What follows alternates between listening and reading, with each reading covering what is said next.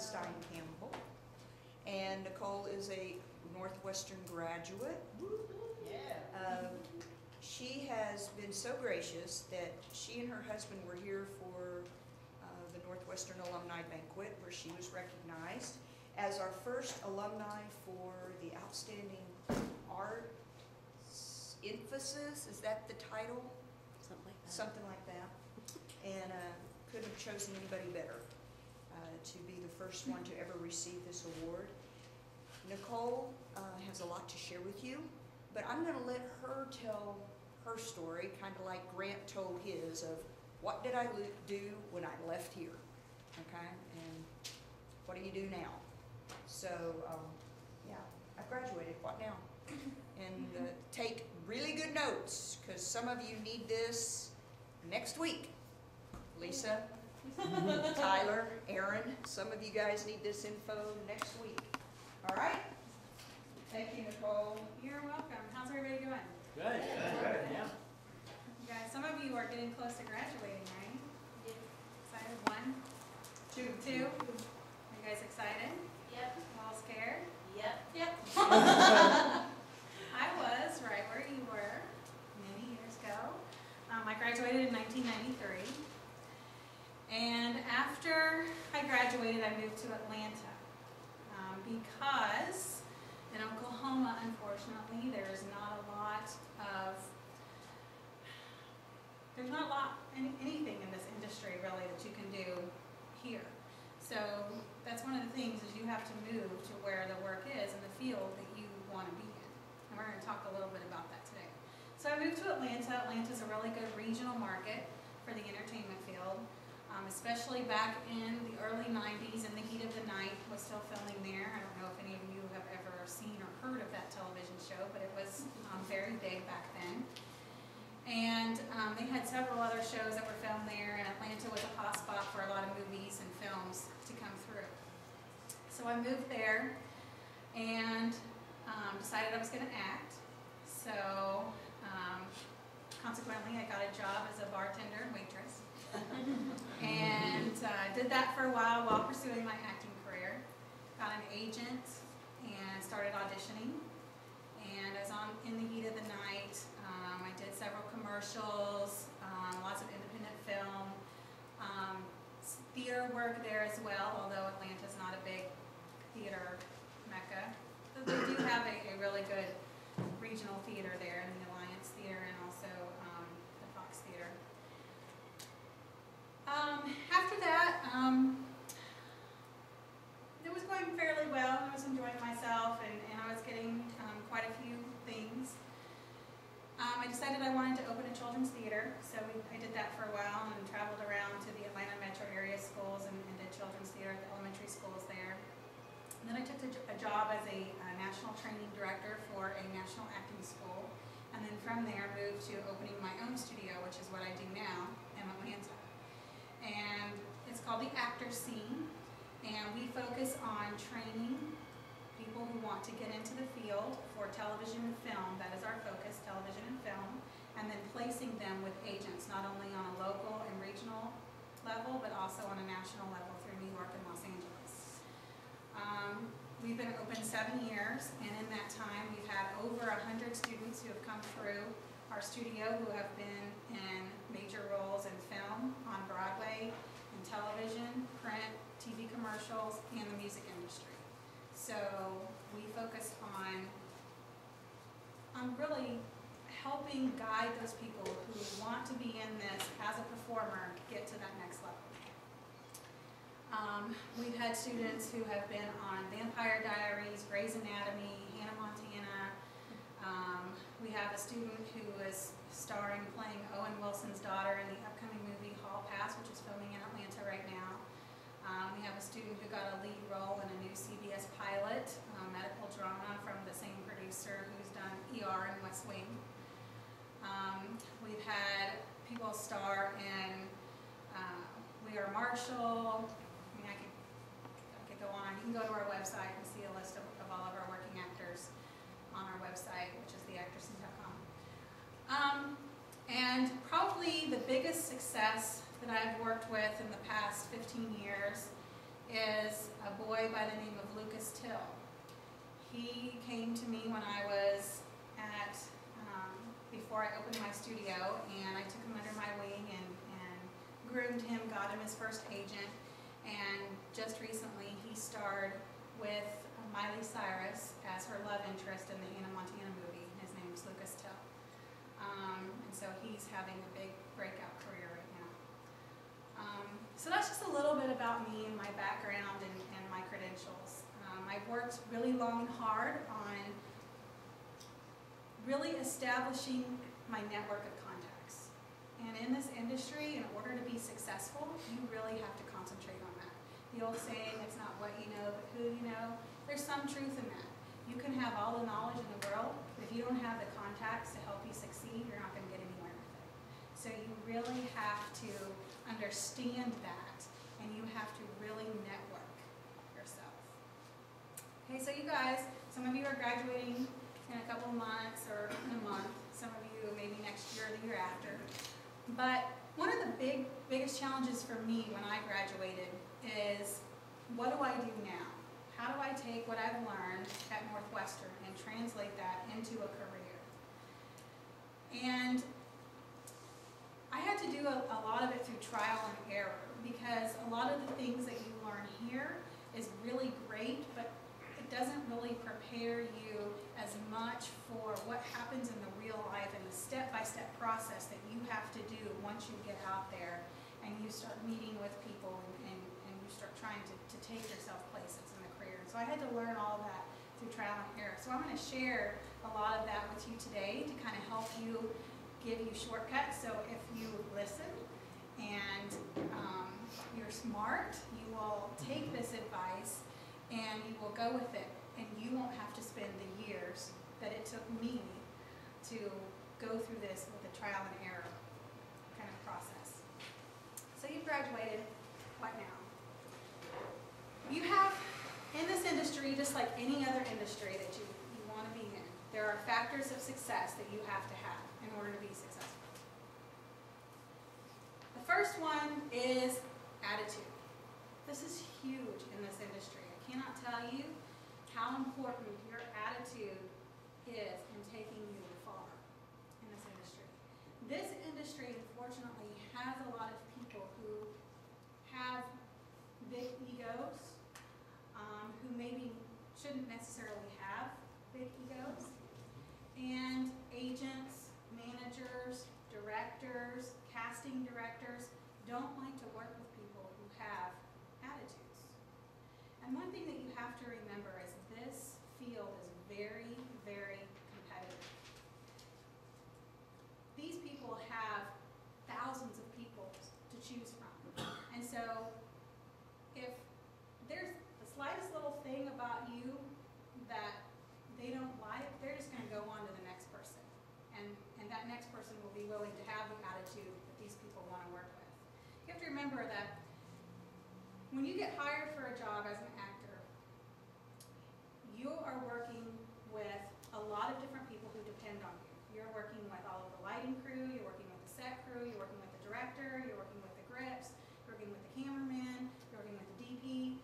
And on a movie, for example, you could be there for weeks upon weeks. They want to have people around them who are enjoyable to work with, who are flexible. I talk to my students all the time about flexibility. You have to be flexible in this industry, and that's a big part of attitude. A lot of people want to go on set and you'll have a certain call time, and you'll be there and you'll go into hair and makeup, and then you'll sit for hours because they aren't ready for you, because something else has gone on the set, or they're trying to fix the lighting, there's all this technical equipment, and they may not get to you for hours. And a lot of people complain about that, and they say, well, you know, I was supposed to be here at 8 o'clock and it's now 12 and they haven't even used me yet. Guess what? Too bad. That's your job as an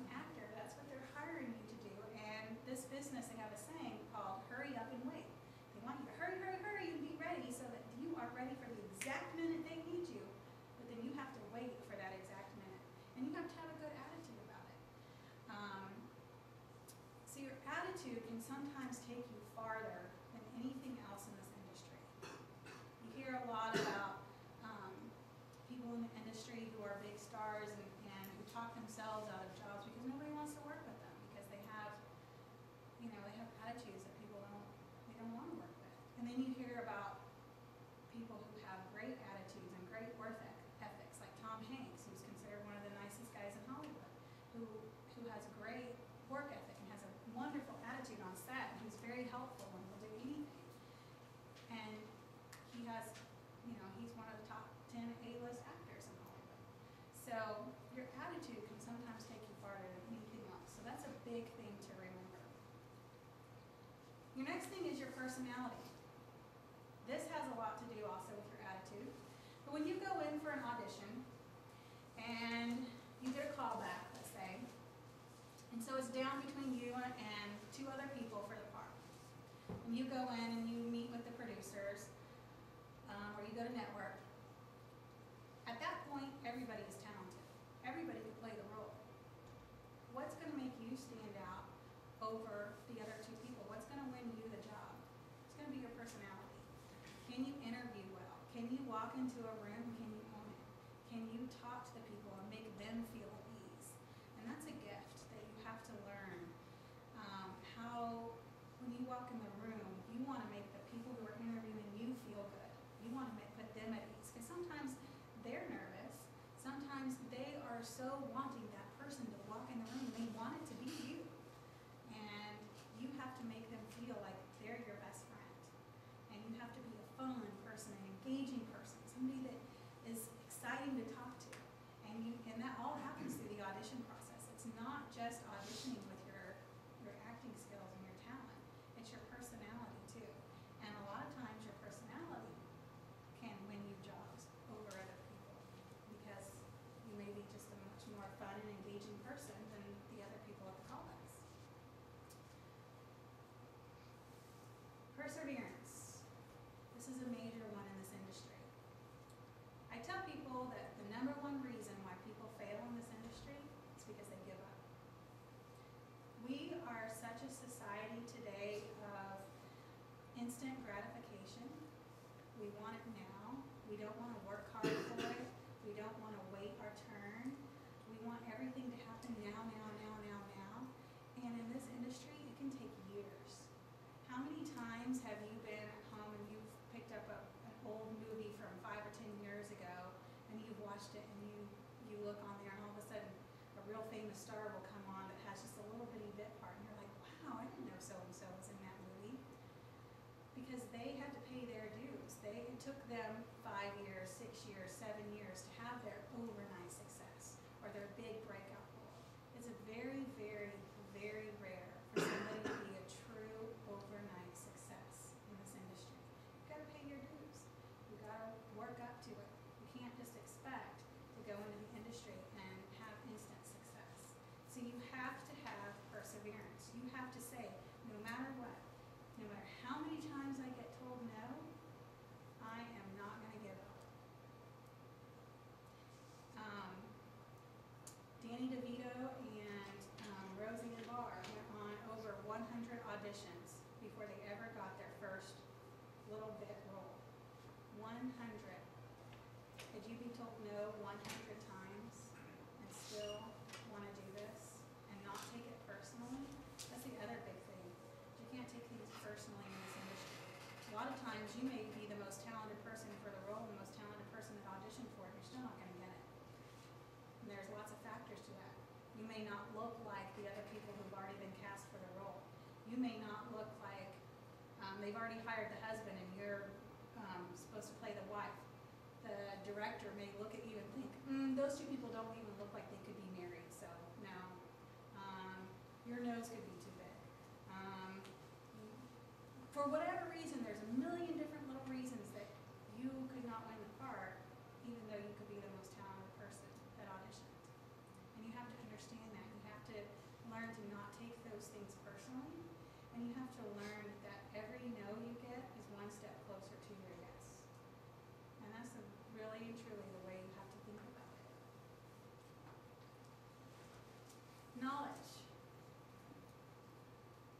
You have to have knowledge of the industry. You have to understand how the industry works from a business standpoint as well as an acting standpoint. Because this is a business. This is how people make their living. This is how people pay their bills, put food on the table, how they raise their kids.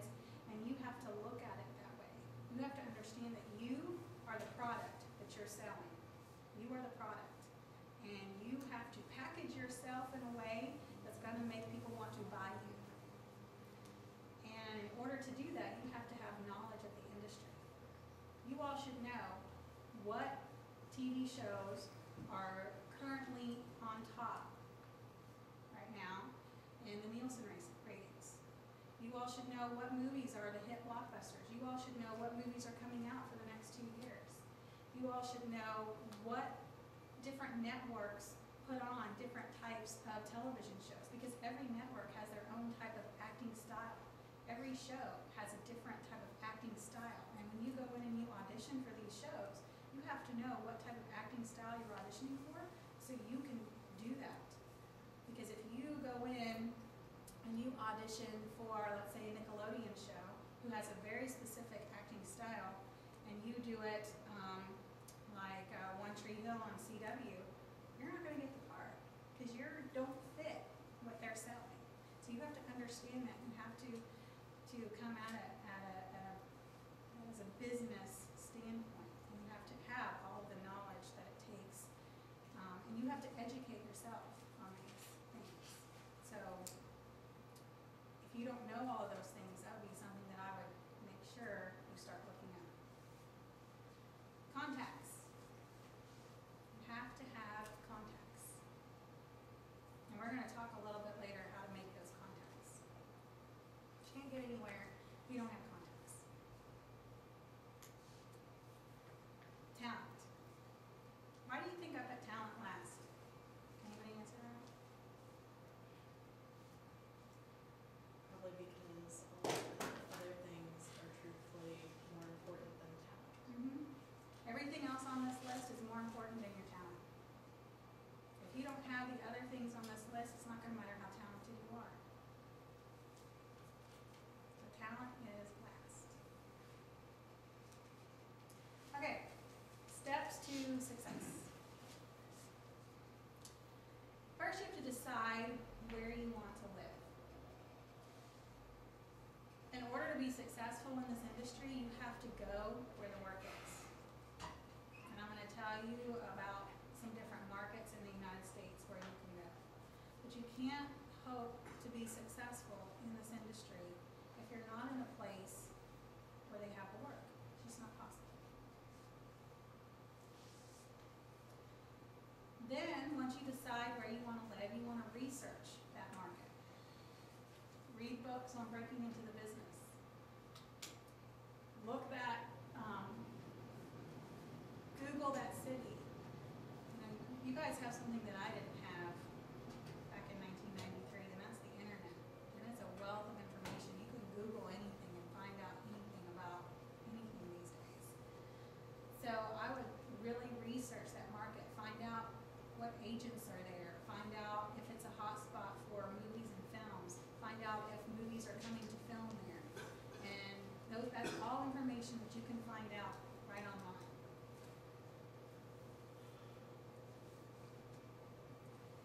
Next, you need to find some good training classes and workshops. If you're going to be an actor in this industry, you're always, always, always going to be taking classes. You're always going to be training. You're never finished training. Have a story about David Doan, who was a casting director at Nickelodeon at the time. He was giving a seminar, and he was talking about this point, and he said that there was a person that he was interested in, and he was interviewing them, and he asked them, what kind of classes are you taking? And the person said, oh, well, I already took a class, and so I'm done. And David kind of laughed at them and said, well, sorry, to be an actor, you have to be in continual training. It's not just one thing that you learn. It's a lifetime of learning. It's a lifetime of getting better. You have to understand that you're competing against people, and you have to stay competitive in your skills. You have to stay competitive against every single other person out there who's auditioning. And some of those people have been training for years and years and years. Some of them have tons of credits on their resume from when they were babies on up. And you're competing against those very same people to win the roles. And so you always have to be in training. There's lots of different kinds of classes you can pick, and we're going to go over that too a little later. Start looking for an agent. You have to have an agent.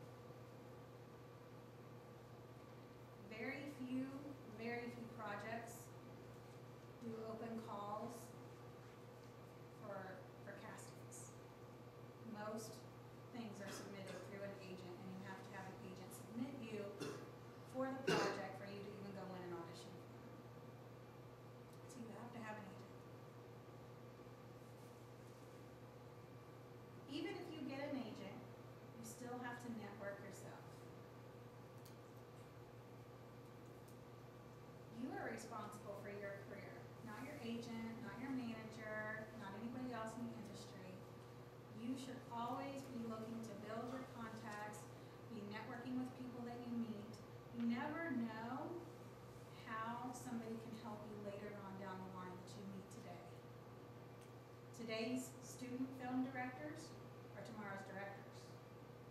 Today's assistants are tomorrow's decision makers. Always, always, always be nice to everybody you meet. Never burn any bridges. And always network. Network, network, network. All right, so where should you go? Different areas of the country are hotspots in the entertainment field. Of course, we have the two big ones, Los Angeles and New York City. Those are where most things are filmed and where most things are cast. Los Angeles is geared more towards television and film. New York City has film and television, but it also has theater or Broadway. If your interest is in the area of theater, you need to go to New York City. There's really no other place for you, because in every other area, there's not much paid theater. So if you actually want to make a living and earn money doing theater, New York City is where you have to go. Even in Atlanta, there's only one theater in Atlanta that even pays, and it's not very much, it's not enough to live on. So, and agents outside of New York City, they don't really submit for theater at all, because an agent doesn't get paid unless their talent gets the job, because they work on commission. So Los Angeles and New York City are your two major markets. Atlanta. Atlanta is a great regional market. A lot of movies are filmed there. There's a lot of big businesses that are based there. So there's a lot of commercials that are filmed there, a lot of industrials, which are corporate videos, a lot of radio, a lot of voiceover work, a lot of print. So it's a really good regional market. Furthermore, there are other smaller markets around Atlanta that have a lot of work. You have a lot of work in the Carolinas, you have a lot of work in Tennessee, you have a lot of work in Louisiana, you have a lot of work in Florida, all of which, if you were based in Atlanta, is a short drive that you can get to audition or film throughout that region. So Atlanta's a really good area. Furthermore, a couple years ago, they just passed new tax incentive laws for production companies to come in there and film, which means they're giving tax breaks to the movie studios, to TV studios that come there to film, to create jobs and help the economy. So Atlanta has really, really grown over the last couple of years in all of the number of movies and different productions that have come there. Plus, we have Tyler Perry Studios that are based there. Tyler Perry has built a huge studio in the Atlanta area, and all of his TV shows are filmed there. And he rents out his back lots. There's a big place for movie studios to look at dailies and all kinds of things that didn't exist 6 years ago. So that's another draw. Atlanta also has the coast, or not Atlanta, Georgia also has the coast. It has mountains, and it has a big city, which all make it very inviting because of different locations that people can film to get different sceneries and so forth. So Atlanta's a really good market. Chicago. Chicago's another really big market. A lot of things are filmed out of Chicago. It's an okay market for theater too. A lot of theater people will start out in Chicago. Miami is huge, especially for fashion. A lot of fashion and a lot of magazine shoots go on there. But it also does a lot of television and acting stuff as well. And then Dallas. Dallas is probably the closest thing to you all, so if you didn't want to venture too far from home. Dallas is a good regional market. They have some shows that are filmed there, and so it's good to go there and get your feet wet. Okay, so how do you research? Number one is read books on the industry. Anytime you can get a book that tells you how to do something in the industry, it's a good idea to read it. Some good ones are How to Be a Working Actor by Mary Lynn Henry. She is a New York City native. Audition by Michael Shirtleff. He is considered one of the founding fathers and creators of American theater, and he has some really good step-by-step audition processes that you can do as an actor. How to Become a Successful Commercial Model by Aaron Marcus. And then go on Amazon.com and Google acting books. See what you can come up with. A lot of times you can get them very cheap on Amazon for $1 or $2. So I would be an avid reader. Really make yourself knowledgeable about the industry. Trade publications. These are vital to any actor, director, I don't care what field of the entertainment industry you're going to go into. You should get subscriptions to trade publications. They tell you everything that's going on in the business. Those are Variety, Hollywood Reporter, and Backstage West. They tell you what films are coming up. They tell you who's been cast in what. They tell you what films are in production, what is in post-production, what's in pre-production. They tell you who the big agents are right now. This is how people will stay abreast of what's going on in the entertainment industry, by reading these trade publications. Google acting sites in your area. Read blogs. Chat with other actors in the area. Other actors can be a wealth of information. Although you have to be careful about what information you take from other actors, because some of them may guide you in the wrong direction on purpose because they see you as competition. So you have to use your common sense about that. Training. But I have a college degree. Why do I need more training? I hear that all the time. Because actors train. Because you can always be better at your craft. Professional sports players train every single day, even though they have made it professional. You as actors should be training all the time to get better at your craft. Some different aspects of training: film training, audition training, cold read training, improv training, TV commercial training. Just those things alone are all skills that you have to have in order to go on an audition.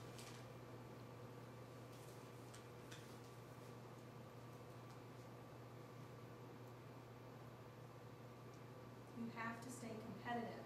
Like I said, there are thousands of people who audition, who want to be in this industry, and you have to stay competitive with the best of them. How do you find good classes?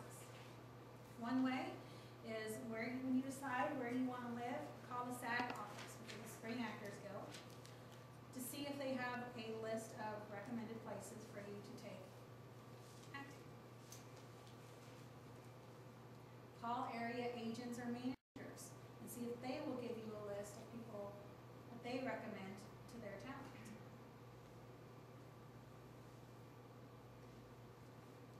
Google acting classes or studios in your area. When you do that, always ask if you can audit a class before you take it. That means you can go in and sit in on a class for free and see what kinds of things that they are teaching. That will give you a good feel of whether the class is going to be a right fit for you. There's all different kinds of classes out there, and there are all different kinds of techniques that are taught. And I get asked the question a lot, well, which acting technique do you teach, or which acting technique do you recommend? And I say, I don't recommend one over the other. You need to know all the different techniques, and what you do as an actor is you take bits and pieces from all the different acting techniques and you kind of create your own. Because not everything works for every person. And you have to find within yourself what's going to help you make yourself the most believable when you are in an acting role. So there's no one right or wrong acting method. You can study Meisner, you can study Stanislavski, you can study the sense memory, you can study all of that. not everything's gonna work for everybody, and all of those things, different elements of all of those techniques work for different people.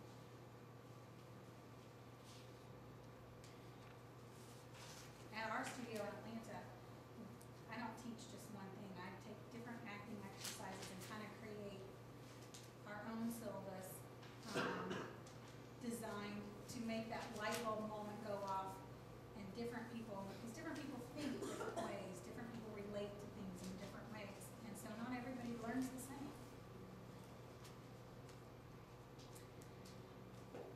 Talk to other actors, see what classes they've taken in the area, what they liked about it. Ask them specifically, what did you learn?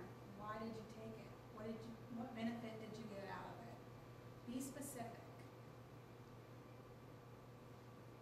Another way to build your contact list at the same time that you're getting training is to take classes from casting directors, if you can find them in the area that offer classes.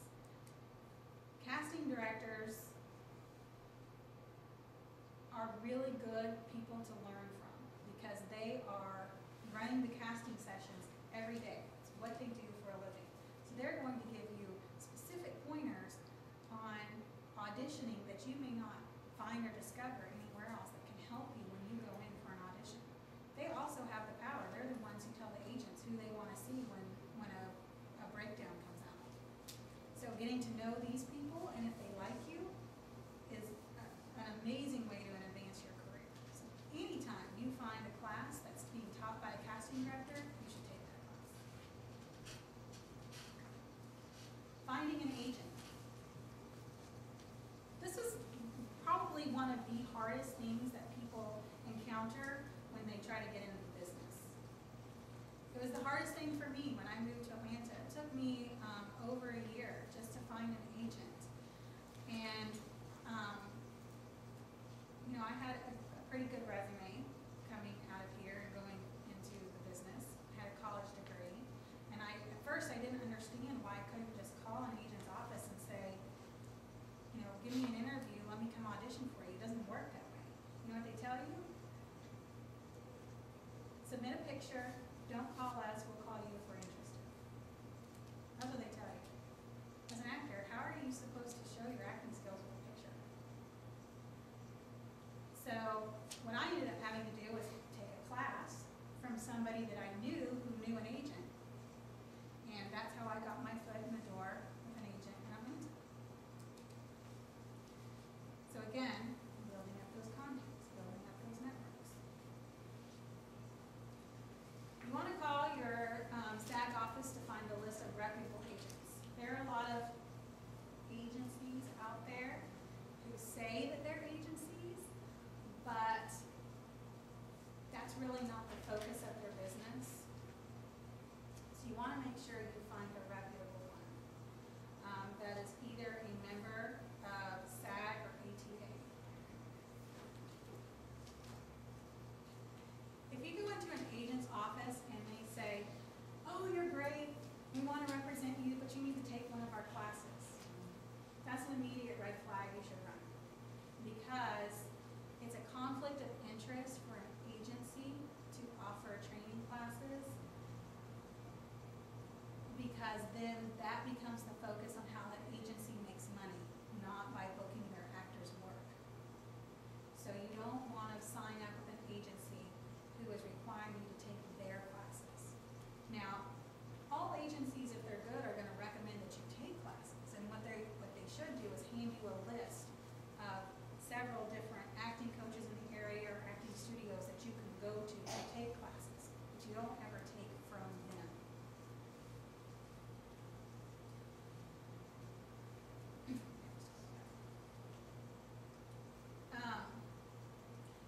You can submit your headshot and resume either by email or snail mail.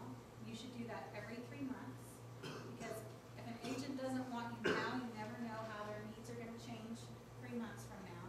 So you want to submit every 3 months until you get an agent. Every 3 months, every 3 months, every 3 months. Put your face in front of them as much as you can.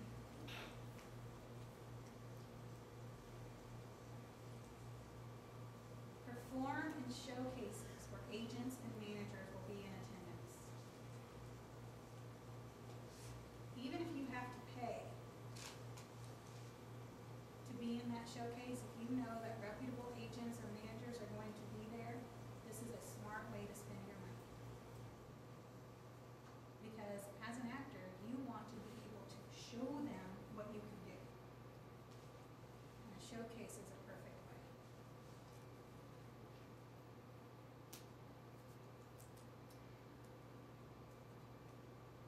Here's what a lot of my smart students do. They offer to intern in an agent's office 1 to 2 days a week for free. For free. Doesn't have to be all day, it could be a couple hours. Can anybody tell me why that would be smart? They get to know you. They get to know you. They get to like you as a person. They get to see your personality. And once that happens, you've established a personal relationship with them, and they're more likely to offer you representation at that point. It's very smart to do this. I have a friend in LA who's a talent manager and a casting director. She was a model before she moved into the other side. And after her modeling career, because modeling careers are very short-lived, she decided she wanted to go into the other end of the industry, and she wanted to be a casting director, and she wanted to be a manager. So she walked into Beverly Long Casting in Los Angeles, and Beverly Long was a very famous actress who acted with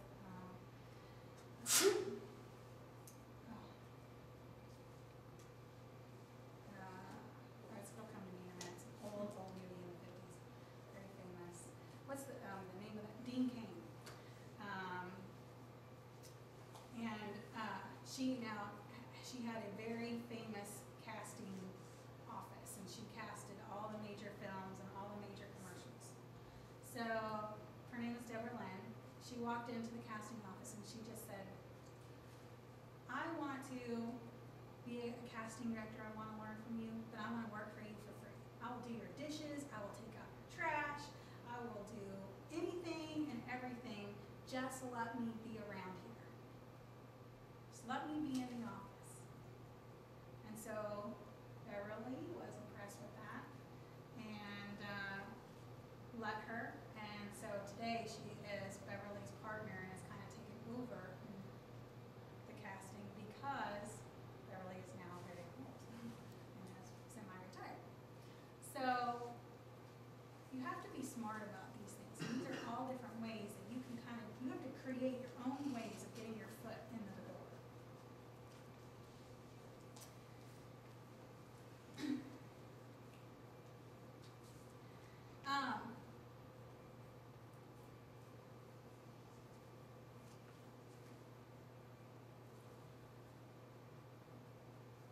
Most people in the industry, you never, I kind of talked about this earlier, you never know who can help you. Again, people who are secretaries today, people who check in people at casting offices when you go in for an audition, people's personal assistants, the makeup artist, the photographer you work with, all of those people have influence in the industry, probably more than you think. And if you are friends with them, if you make friends with them, you will be doing yourself a huge favor and helping your career move to the next step. So always, always remember that. Don't ever have an attitude with people, ever. I don't care if they make a mistake. Be gracious, be kind, be forgiving, say it's okay. Always, always, always make sure you are nice to every single person you meet. All right, we get this question a lot. What does an agent do? What is an agent's job? An agent can represent anywhere from 100 to 1,000 people, depending on how big the agency is.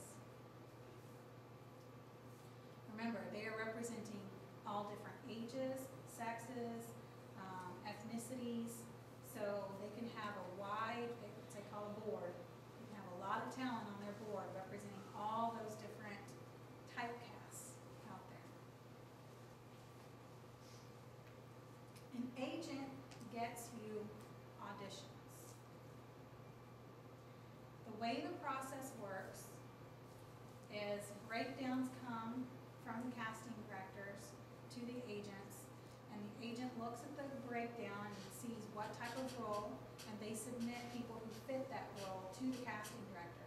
casting directors will then pick people that they're interested in from the agent submissions. So the agent is the one who submits you for auditions. An agent can negotiate your rates, especially when you're starting out. Once you become a big star, you usually have a lawyer that does all that for you. Up until then, the agent doesn't. An agent is a one-year contract, usually with a clause in there that says that they can re-up that 1 year to the next year, unless you as the talent say no. They take 10 to 20% commission. If it's a SAG job, meaning if it's a Screen Actors Guild job or a union job, they take 10%. That's the law. If it's a non-union job, they can take up to 20%. This is the only way that an agent is supposed to make money, is taking commissions. They do not charge you a fee. They do not charge you to represent them.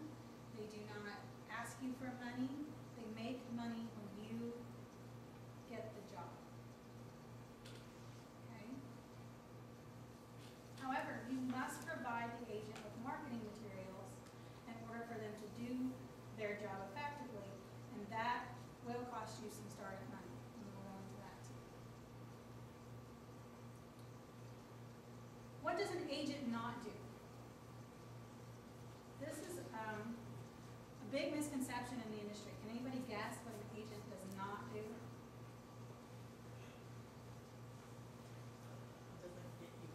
Does not get you work. Okay? That is not an agent's job, to get you work. Whose job is that? Yours. So when is it okay to pay for an agent? You will have startup costs. You will have photo shoots. You have to pay for those. The agent is not paid for those free. Out of your photo shoots, you may be required to have headshots or comp cards. You have to get those printed. That does cost. Now, typical photo shoot. Now, and here's where a lot of people are taken in for big bucks, so you want to have this. This is good where you have this knowledge. In New York, LA, Atlanta, most of your major markets, a good photo shoot costs anywhere from $150 to $375, and that includes the makeup artist.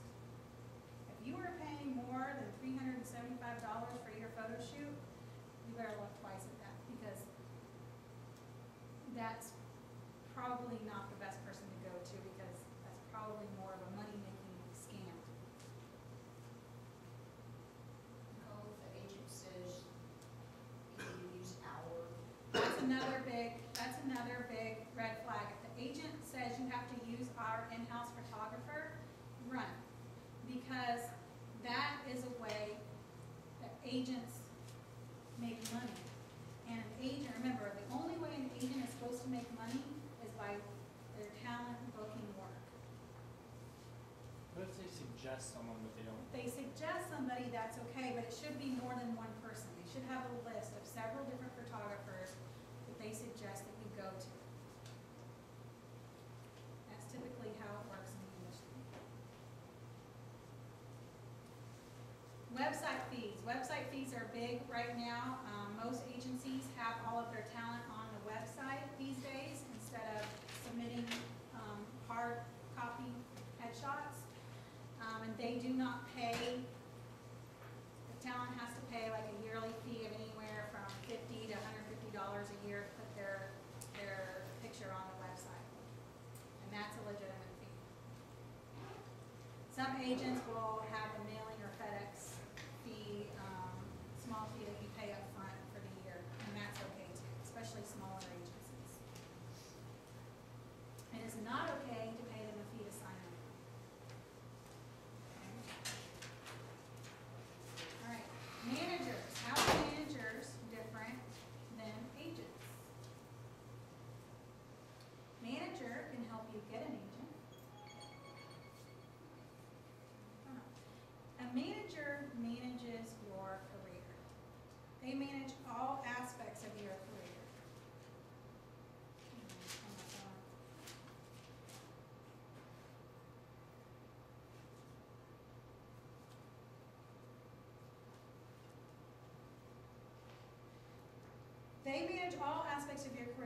finding you an agent, from guiding you to which classes may be best for you, for helping you prepare for an audition, telling you what you should wear for your auditions. They are your day-to-day contacts, the people that you go to when you have questions about anything. They are there for you specifically on a one-on-one basis. You can't call your agent every day and ask them all of these little questions. They are too busy. They're representing 1,000 people and they're on the phone all day, calling all of their talent, telling them where their auditions are, and trying to get everybody sent out on auditions. If they had even 100 of their people calling them every day to ask them questions, they wouldn't be able to get any of their talent out on auditions. Okay? So you don't call your agent every day. That's what a manager is for. They advise you on training. They make sure that you are not lost at an agency. This is a big one. A lot of people ask me, does it really pay to have a manager? Because you're paying your manager a commission when you book work, and you're paying your agent a commission. So you could be paying out anywhere from 25 to 35% off the top to your agent and manager. This is one of the main things that a manager does, is they make sure you're not lost at an agency. An agency is representing 1,000 people. How do they remember you? A lot of times, agents only have a finite number of slots that they can submit people to for an audition with a casting director. So if they have 5 people on one typecast, but they only can submit 3 people, they're going to pick their top 3. Your manager is going to make sure that you are always the first on the list to be submitted for any project. So you know you're getting out. At least you're being submitted for everything out there that you're right for. Whether you get called for an audition or not, that's another story. At least you're being submitted for everything. Your manager builds that relationship with the agent for you. You never have to be the bad guy. If you have, let's say you have an agent and you get a TV commercial audition and you get a film audition at the same time, and you know you can't be at 2 places at once. If you didn't have a manager, you yourself would have to try and call both agents and coordinate that. And then it's a real pain for the agents, and then they can look at you as being kind of a pain. Your manager takes care of all of that for you. You never have to be the bad guy. A manager represents anywhere from 1 to 40 people. So they manage a lot less. So they can be more personal with you.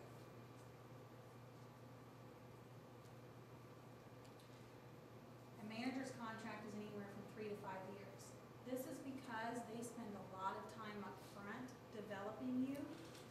They kind of look at it as your college career. It takes time for you to build up your career, and just at the point where you're booking, they don't want you to say, okay, I've learned everything, goodbye. You know, they are putting in a lot of time and energy up front to develop you for a payoff later. And they usually take anywhere from 10 to 20% commission. 15 is usually the norm.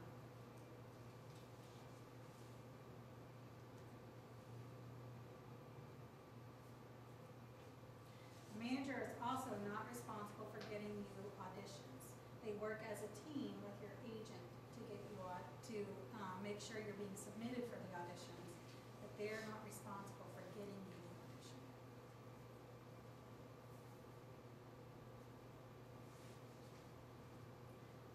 Casting director responsibilities. Casting directors do not represent talent. They are the ones who pick people for the audition. The casting directors cast the roles. I'm asking you guys. We're like, Yes or no? No. Who casts the roles? The director or the producer?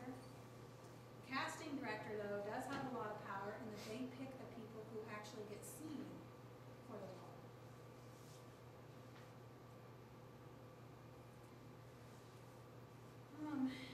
They run the casting session and decide who goes on tape for the director or producer. A lot of times when you go in for an initial audition, it's just going to be the casting director in there, and they're going to put you on tape. If you're really bad, guess what? You don't make the tape. It gets erased. Okay, because they're not going to put anybody on tape for the director to see or the producer to see who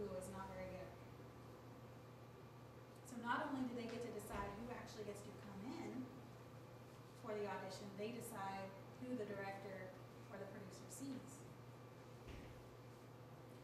They are paid by the ad agency or the producer or the movie studio or the TV network. They are not paid by you. They don't get commissions or anything like that. Other important people. What's a network? Anybody? Network. Like ABC. ABC, CBS, CW. What is a producer's job?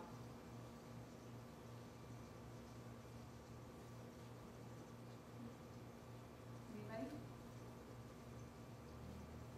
They know. Get the money, production. They're the financier of the project. So who do you think has the ultimate decision about anything that goes on with the project? Producer. Because they're the ones paying the bills. Movie studios. What are some major movie studios? Paramount, Paramount, WB, WB, Disney. Disney, MGM. Okay, so how the system works. Many agents are exclusive by category, especially in Los Angeles, meaning you can only be with one agent per category.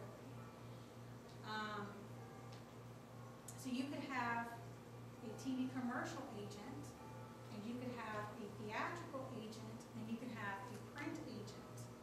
They can all be different people within the same company or with different companies, but you can't have two TV commercial agents, you can't have two theatrical agents.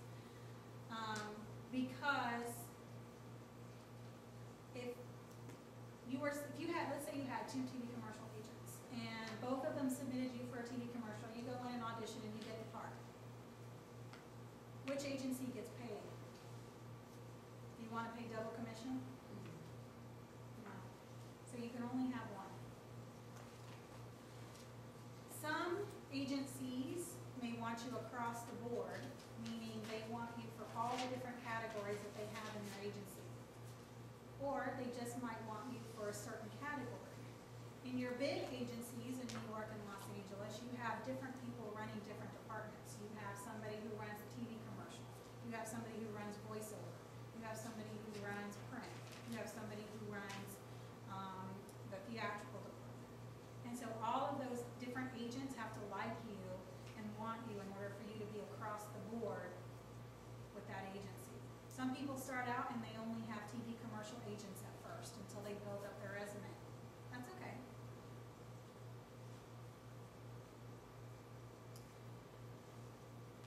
In Los Angeles, they have something called the breakdown services. Does anybody know what that is? Breakdown services is a service that every single agent subscribes to. The casting directors put on the breakdown services everything that they're casting for that day or for the next week or so on and so forth. And the agents pull that up online and they see, okay, what's being cast today or tomorrow or next week. And they submit their talent for each role on the breakdown services through breakdowns. The casting director will then go into breakdowns and they will see all of the headshots or all of the pictures that the agents across the city, meaning all of the agents in LA, every single one of them, and there's over 300 agents in Los Angeles, have submitted all hundreds or thousands and thousands of people for each specific role. And they look through all those pictures and they pick who they want to see from those pictures. And that's what breakdown services are. You cannot get breakdown services legally if you're not a licensed agent or talent manager. Okay, so you cannot submit yourself, in other words. LA Casting is the same type of service, only it's for TV commercials. So breakdowns is mainly for TV shows and movies. LA Casting is for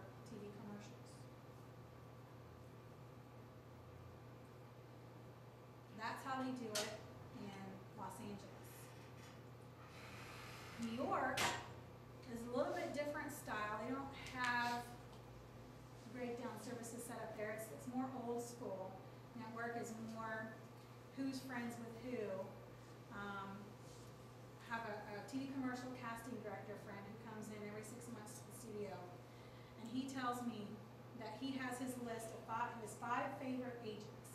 So when he gets booked a job to cast, he'll call and he rotates who he calls first.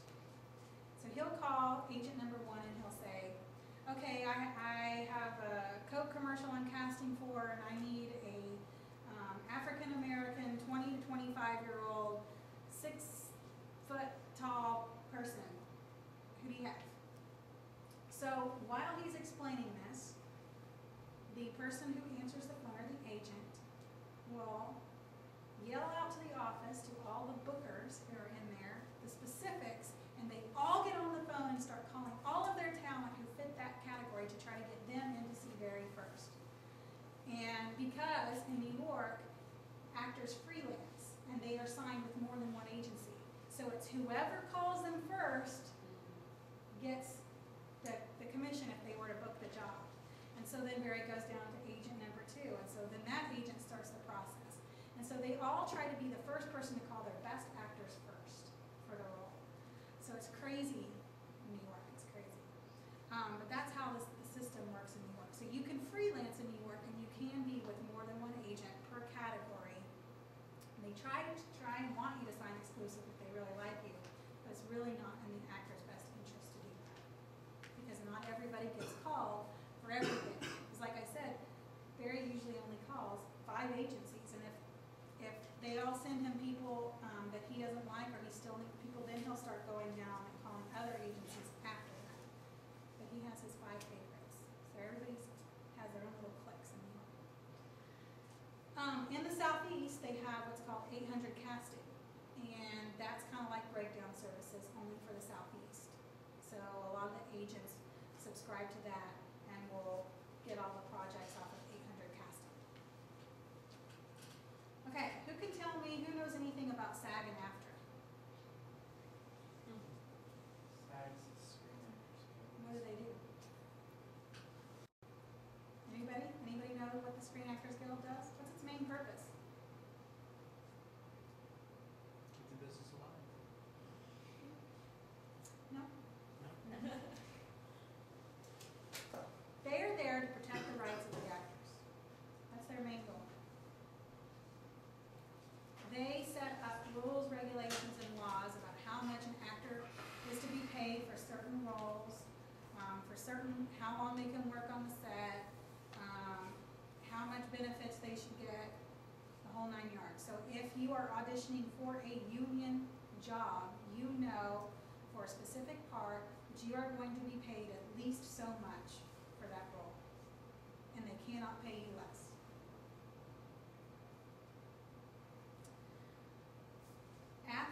Does anybody know what AFTRA stands for?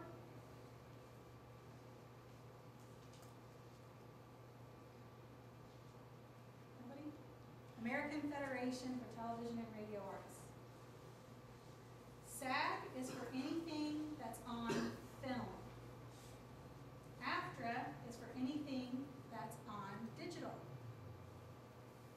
So SAG governs anything that is made on film. And AFTRA governs the laws and pay scales and all that for anything that's shot digitally. Nowadays, more and more things are switching over to digital. So AFTRA is gaining more power. It used to be almost strictly SAG. It is very important as an adult, if you are going to either of the 2 major markets, New York or Los Angeles, that you know everything about SAG and AFTRA. You cannot be a working actor, a successful one, without being a member of SAG or AFTRA. It is very hard to be a member of SAG, which is the main one you want to concentrate on right now going to New York or LA. As an adult, a lot of agencies won't take somebody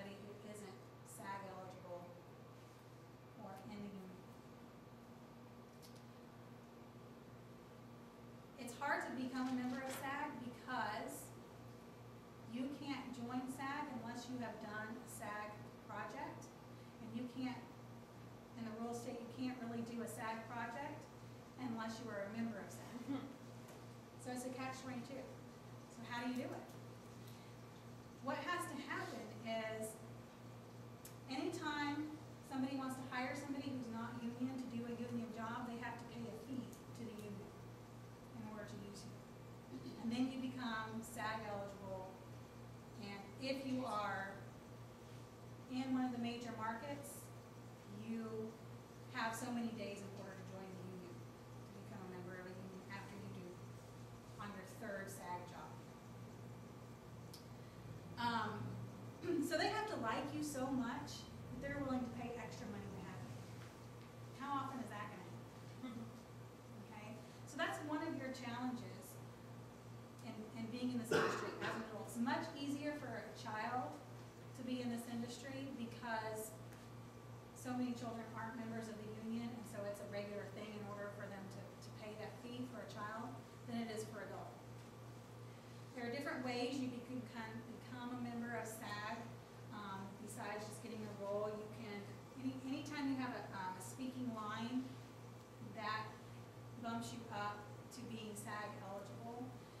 You can go to a right-to-work state like Georgia, in the Atlanta market, and you can do union and non-union jobs there without having to be members of the union. So that's how a lot of adult actors start out, and they go there and they get union jobs and become what's called SAG eligible. So then when they move to a major market, they can immediately join and they're fine.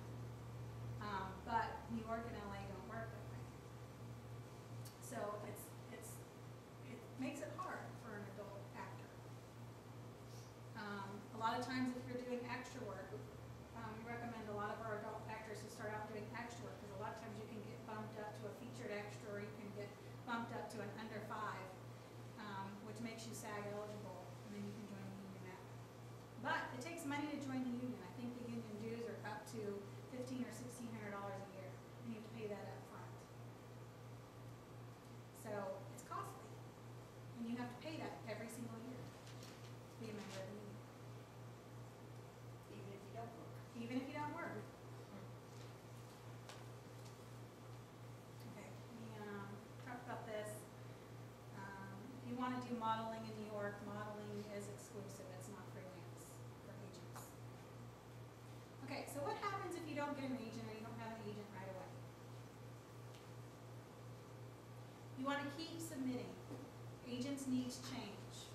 They may not have room for your typecast the first time you submit or the second time you submit, but 3 months down the line, their needs may have changed, and they may need somebody like you. Look for open calls at agencies. Sometimes, especially in your smaller markets, very rarely in your bigger markets.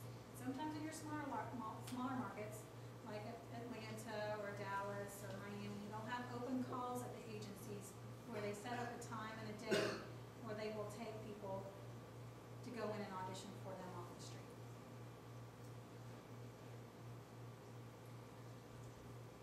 Build your resume. Do student films, be extra, do plays, do anything and everything you can to get your resume built. The more you have on your resume, the more marketable you're going to be to that agent. So if you have to do things for free, do it.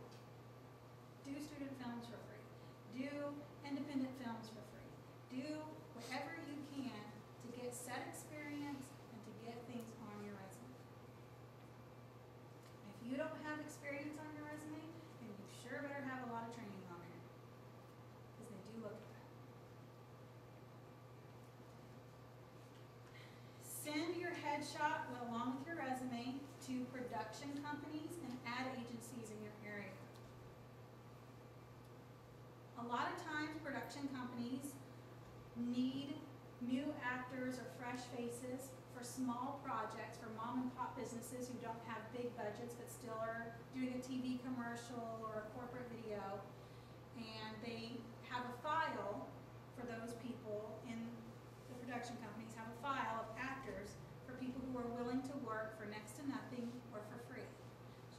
one way you can build your resume, by sending out your headshot and telling these production companies, hey, I'm trying to build my resume, I will work for free or next to nothing, please use me if something comes up. Same thing with ad agencies for print. Interning, we talked about that earlier. Keep training. The more you have on your resume, the more attractive you are to an agent. And you have to remember, you have to be patient. Not everybody's timetable is the same. If you don't succeed at first, keep trying. The only surefire way of not succeeding is to give up. Extra work is a great way to get your foot in the door at first. It's a great way to be on set. It's a great way to meet people. It's a great way to get experience on your resume. You never know when you could get bumped up to a stand-in or a featured extra or even a day player or under 5. You never know. That's how Tom Cruise started his career. Does anybody know that story? Does anybody know his first movie? His first big movie? Taps. He was actually just an extra in that movie.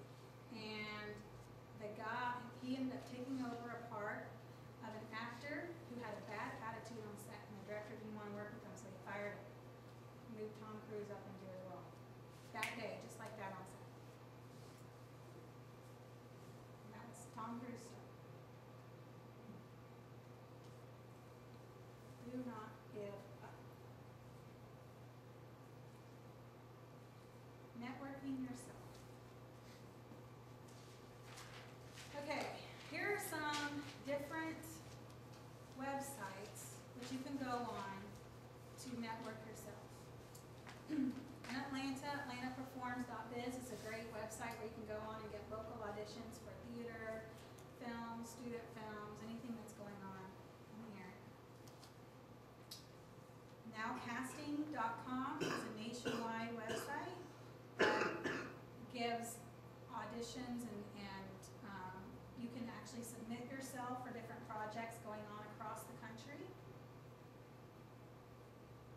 It does cost a small fee, like $9 or $10 a month to do that, but it does allow you to submit yourself for a lot of major things that are going on. 800casting.com, if you are in the Southeast, you would need to join that. That's like a $20 fee a year, because that's how all of the agents submit you, and you can also find out about projects through 800casting. ActorsAccess.com. That's another site where you can submit yourself and you can find out all of the different projects that are being casted throughout the country. And they break it up by region. Actorsite.com. If you're in LA, this is a great resource for new people starting out in the industry. They have classes there you can take, but most importantly, most weekends they have different casting directors come on where you can take workshops from those casting directors for very cheap. And you can start building your network that way. They have casting directors from all the different TV shows, from movies. A lot of my students who have gone to LA have taken those workshops and have gotten a lot of jobs on Criminal Minds. I had a student book a job in Criminal Minds with the casting director, taught a workshop and saw her there. Josh and Drake, a lot of the Nickelodeon shows. So it's a great thing if you're going to be in LA. Whatever area you're in, call the film schools in that area, or colleges, and find out when they have audition for student films. Start building your contact and networks that way, because again, today's student film directors are tomorrow's directors.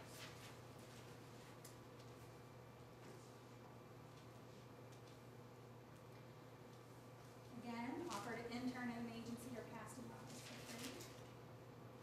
Keep training, take VIP workshops. And we talked about mailing your headshot to production companies and ad agencies. Okay, marketing materials you're going to need. You are going to need headshots, Those are an actor's business card. Resume. I have emailed Kimberly a template of a basic acting resume. So you can get that from her and you just follow the outline. A lot of actors have personal websites nowadays to help promote themselves. They put their work on there. They'll upload video from the different commercials or independent films or anything that they do. They'll upload that to their website. And so that's how a lot of actors will promote themselves. Some actors get little business cards with their pictures printed on. So if they're out and they don't want to carry their big headshots, they can hand out a little business card. Many actors who have worked have what's called an actor's reel. This is like a 1 to 2 minute video of examples of work that they have done. So if you've done like a guest spot on Grey's Anatomy or a guest spot on something, then you would make that into an actor's reel with your agency contact information in the front. And this is how you can network yourself as well, because a lot of agencies or casting directors may want an actor's reel. Those who are into voiceover have voiceover demos. You cannot be a voiceover actor unless you have a voiceover demo to showcase how your voice sounds on tape. Okay, so now we're into headshots. These are examples of great commercial headshots. There are two main types of headshots in the industry. There are commercial headshots and there are theatrical headshots. And I've used the term theatrical several times today. Theatrical does not mean theater. Theatrical means television film in the industry. So when you say that, make sure you know what you're talking about when you say that word. It means TV film. Okay, so commercial headshots. What do you think are some common traits of a commercial headshot? What would you guess? They're in color as opposed to black and white. I don't know if there's a difference in color. No, everything's moved to color nowadays. Everything's in color. Black and white is old school. Most people don't use black and white at all anymore. Smile and skin. Smile. Why would a smile be important in a commercial headshot? Because Personality. you're selling something. You're selling something. You have to be smiling. Right, because people want to buy things from people who are friendly and nice, right? And who are engaging and have personality. So a smile is very important. What else would be a good Also write bright colors. bright colors? Yes. Good shot of the face. Shot of the face, usually, yes. More commercial headshots are of the face or head. What other important element do you think has to be there in a commercial headshot? Eyes. What? Eyes. Eyes. Very important. Your smile not only has to be in your mouth, but it has to reach the eyes. When you look at a headshot, and you look at somebody's eyes, it's the eyes that are going to grab you. It's the eyes that are going to say, hey, you want to meet me. Okay? And that's kind of what you have to say in a commercial headshot. You have to make that casting. Because remember, the casting director is going to get thousands of submissions of pictures just like this. How are they going to choose who they want to see when they see picture after picture after picture after picture? It's going to be what personality you portray. It's going to be in the eyes and it's going to be in the smile. So your commercial headshots have to appeal to a broad audience. Because again, the purpose of a commercial headshot is you're selling something. The actor is selling a product. So you must look friendly. You have to make the casting director want to meet you in your picture. So you have to have a great smile. Your smile has to reach your eyes. A commercial headshot can be of the head, meaning the head shot. It could be a quarter shot or a three-quarter shot. And you can have different poses, but most of them concentrate on the face. So here are examples of some great commercial headshots. Nice big smile, nice bright eyes. Fun energy in face. That's, you know, you have to have lots of energy and charisma in your face. So here's an example of a head shot. Now you notice in a lot of these shots, this isn't like portrait photography. It's not like you're in the middle and there's a border all around you and you are perfectly in the middle of the frame. These have more art to them. Not all the time, you know, sometimes the head is cropped or sometimes it's off center. That's okay.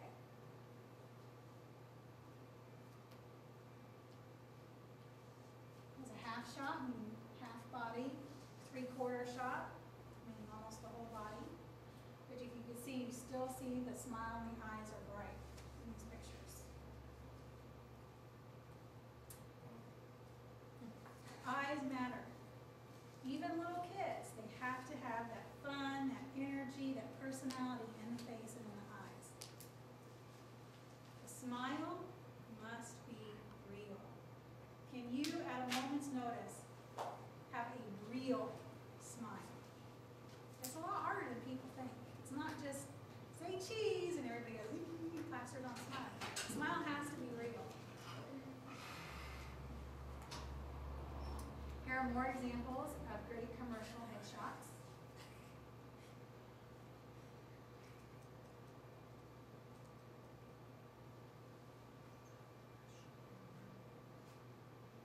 What's the common theme? What's the first thing you see? Eyes and teeth. Eyes and teeth.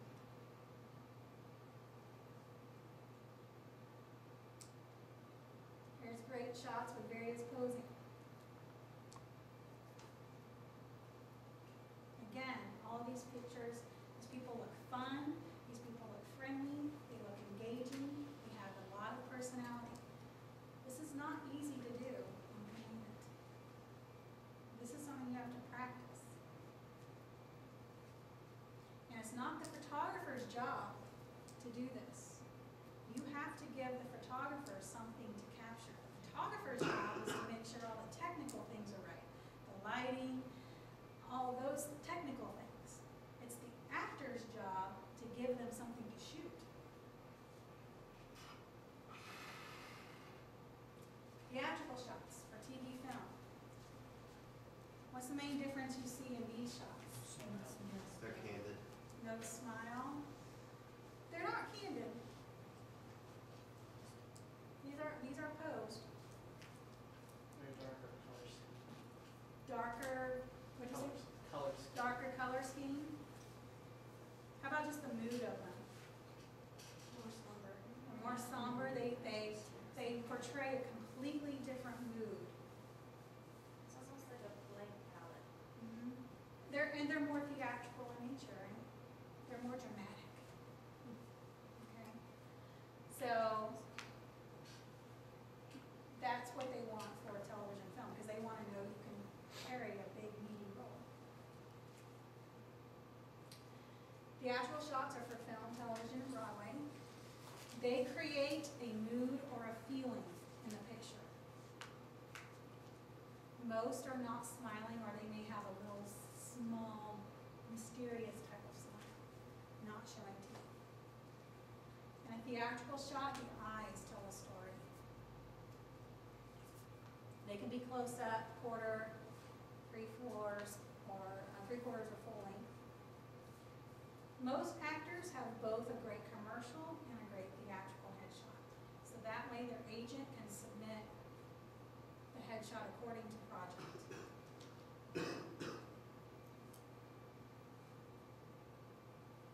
One of our alumni, I just went to find the picture and I don't know where they are. On her business card, well, she's here for 2 years, she has a theatrical headshot on one side and a commercial on the other. And so A lot of- flip it.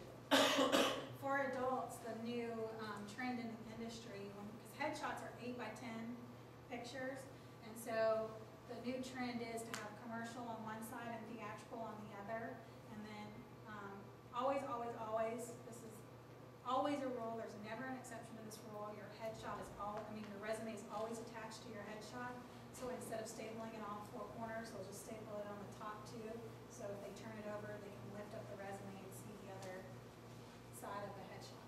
So that's the new trend in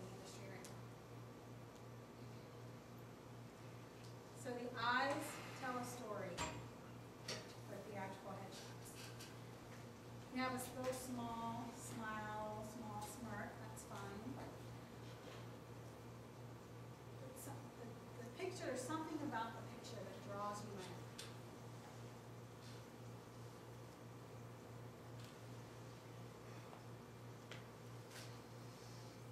Body language can help set the mood.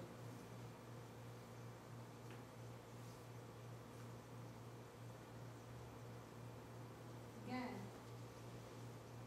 eyes are not blank. Does anybody here watch America's Next Top Model?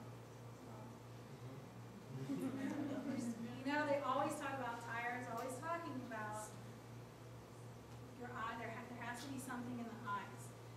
One of the things an actor has to learn is that the camera sees everything. So if you are in a photo shoot and you are not thinking anything inside your brain while they're taking a picture, you're going to have a blank stare on your face, or what we call a deer in the headlight look. There's not going to be anything there. So the trick is, think about things while you are taking your photo shoot, because the camera will read that on your face and will read that in your eyes.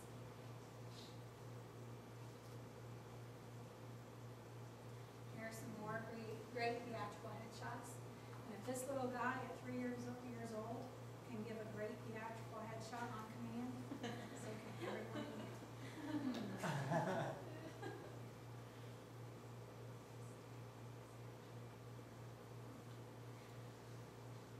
Here are some more different posing and different shot lengths. If you notice, in most of these, the background is not distracting. Most of the focus is on the actor. A lot of times the background is more blurred.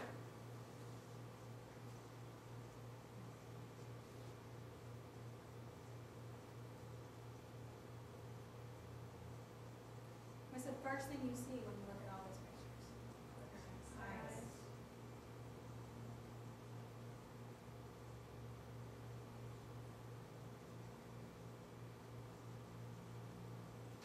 This is Lucas Till, who I work with, who starred with Miley Cyrus and Hannah Montana.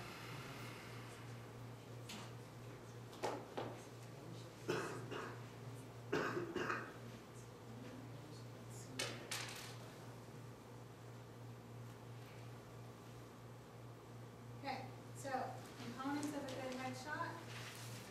Number one, there's very little makeup for you girls. The trend right now is to clean, fresh, and natural.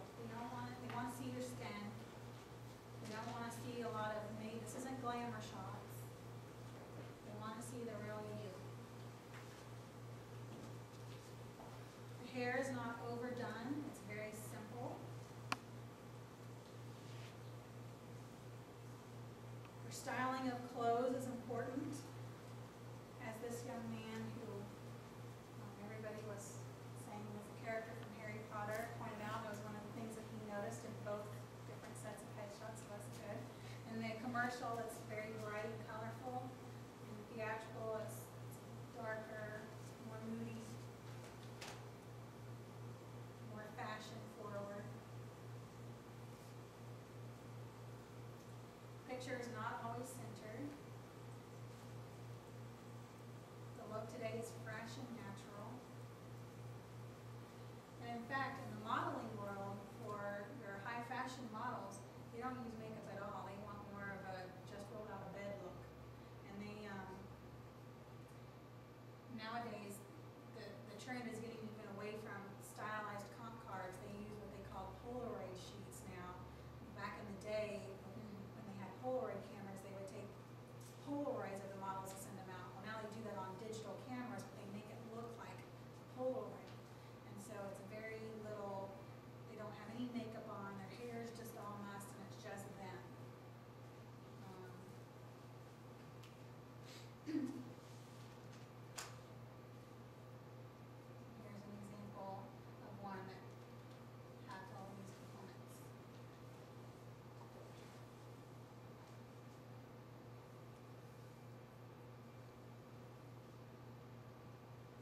Okay. Is there any questions about headshots? Because these are all things, once you graduate, this is something that you're going to have to do pretty much right away. Any questions about headshots at all? Okay.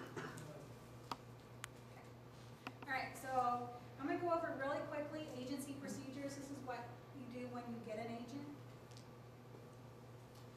want to call or email them once a month, preferably email, because then they can answer that during their time, to keep you at the forefront of their mind so that you want to make sure they know who you are, so that they think of you when the projects come up that fit your typecast. But you have to make sure you have something to say to them. So you want to tell them of any classes you are taking, or any showcases you've done, or if you've booked any work on your own, or you've done a student film. Those are the types of things that you want to email them. Don't expect them to answer your email back. They'll read it, but they may be too busy to answer it back. They do read it. Stop by every 2 to 3 months with a gift. Most of them will tell you, oh, we don't want you to ever stop by unannounced, because it interrupts their day, they're too busy, they don't like having people stop by. However, if you bring a gift, it makes suddenly everything okay. And it doesn't have to be an expensive gift. It could be homemade cookies or muffins, or, find out your agent's likes and just bring a little small token. Because you want to put yourself in front of your agent for them to actually see you every 2 to 3 months. This is a big one. Hardly anybody does this. Agents always remember, and casting directors, the people who do this. Write thank yous for auditions, and especially any bookings. If you get booked for a job, you want to write a thank you to your agent for submitting you for that, and you want to write a thank you for the casting director for bringing you in on that audition. A great way, inexpensive way, is you can print up little thank you cards at walmart.com or vistaprint.com. They're very, very cheap.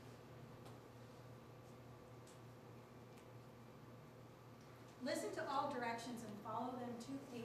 And I think your T is engagement more when they give you directions, and then the actor thinks that they know better and does what they want anyway.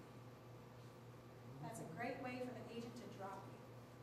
Don't give your agent any reason to eliminate you from their roster, because they will.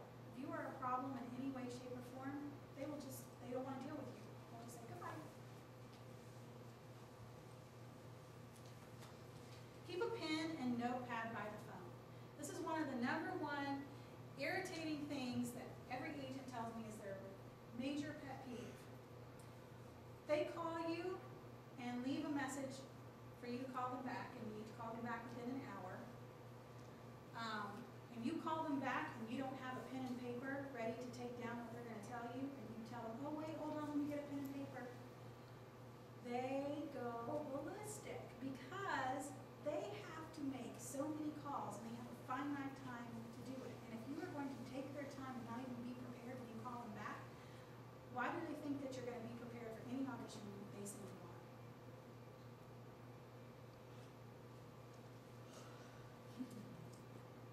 You need to call back within the hour.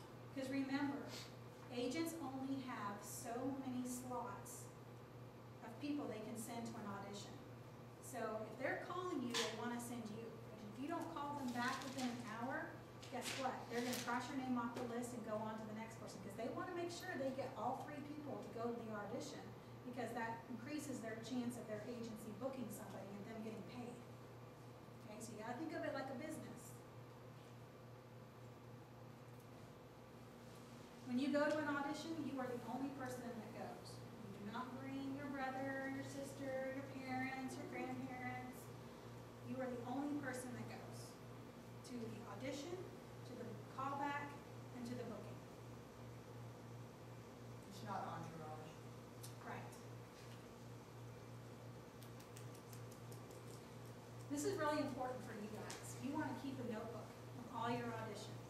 In that notebook, you want to write the date of your audition, what it was for, and what you wore. That's very important that you always know what you wore to the audition. Because if you receive a callback, you want to wear the exact same thing to the callback.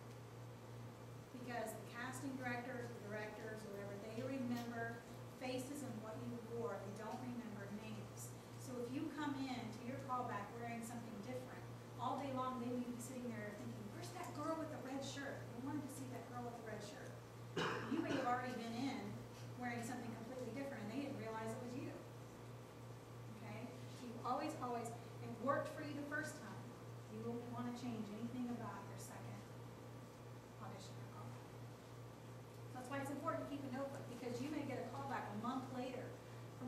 that you auditioned for. How are you going to remember what you wore a month ago in audition?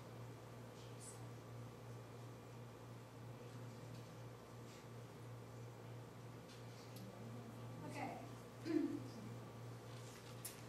Always confirm with your agent if they call you and tell you that you have an audition. You have to call them back and confirm that you are going. If you confirm, you better go. And if you don't, it better be an emergency. I'm talking life and death emergency. I'm talking like in the hospital emergency. Okay, because that is their livelihood, that's their business, that's their money you're messing with if you don't go. And that there's no faster way for you to get dropped from an agency by not showing up and not being on time. You have to be on time to the auditions, because a lot of times they schedule auditions every 2 minutes or every 5 minutes, and they like to stay on schedule. And if you show up 5 minutes late, guess what? You've messed up the whole day, because they're seeing hundreds of people. Okay, so if you are not on time, a lot of times you don't get your chance to audition. They'll skip you, especially for theatrical auditions, especially. If you have an emergency cancellation, you need to call your agent. And if it's after hours, most agencies have an emergency phone number on their message machine. And you need to call and you need to actually speak to someone. I had an instant once with Elite in Atlanta where a child was booked for a big print job on Monday. And the mother confirmed the child to be able to go to the booking.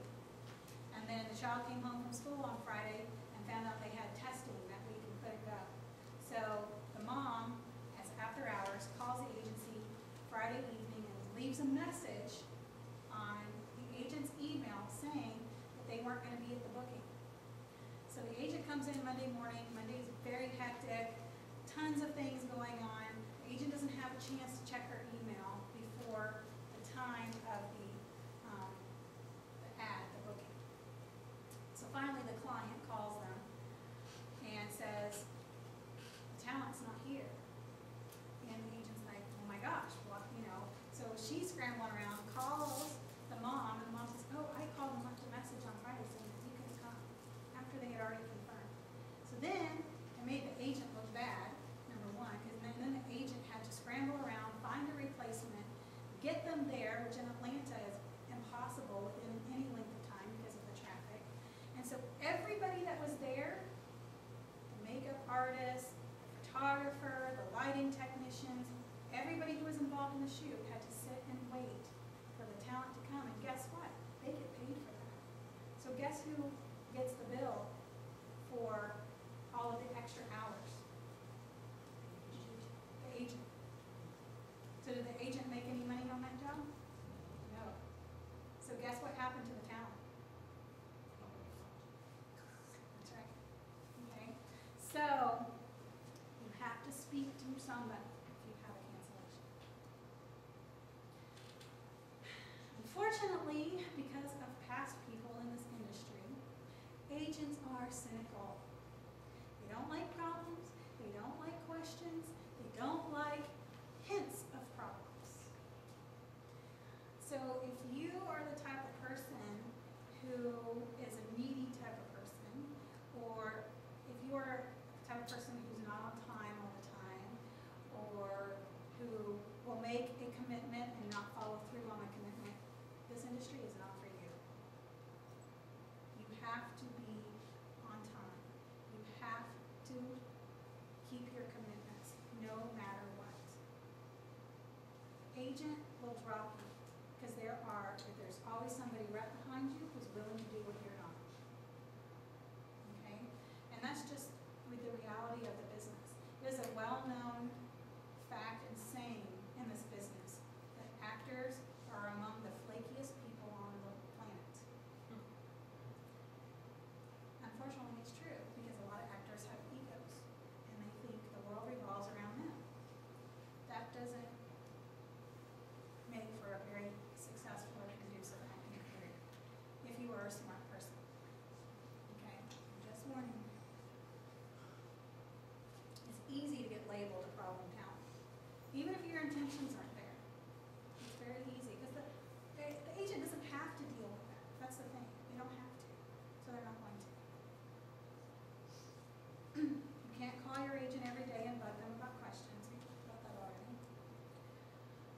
in the waiting room for an audition, it's best to keep to yourself.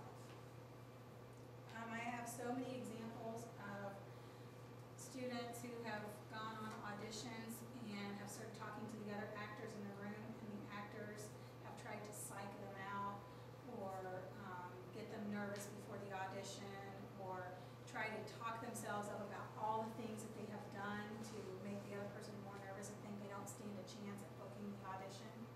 So it's best to just not engage in conversation at an audition with anybody else. Keep to yourself, keep focused, and think about your audition.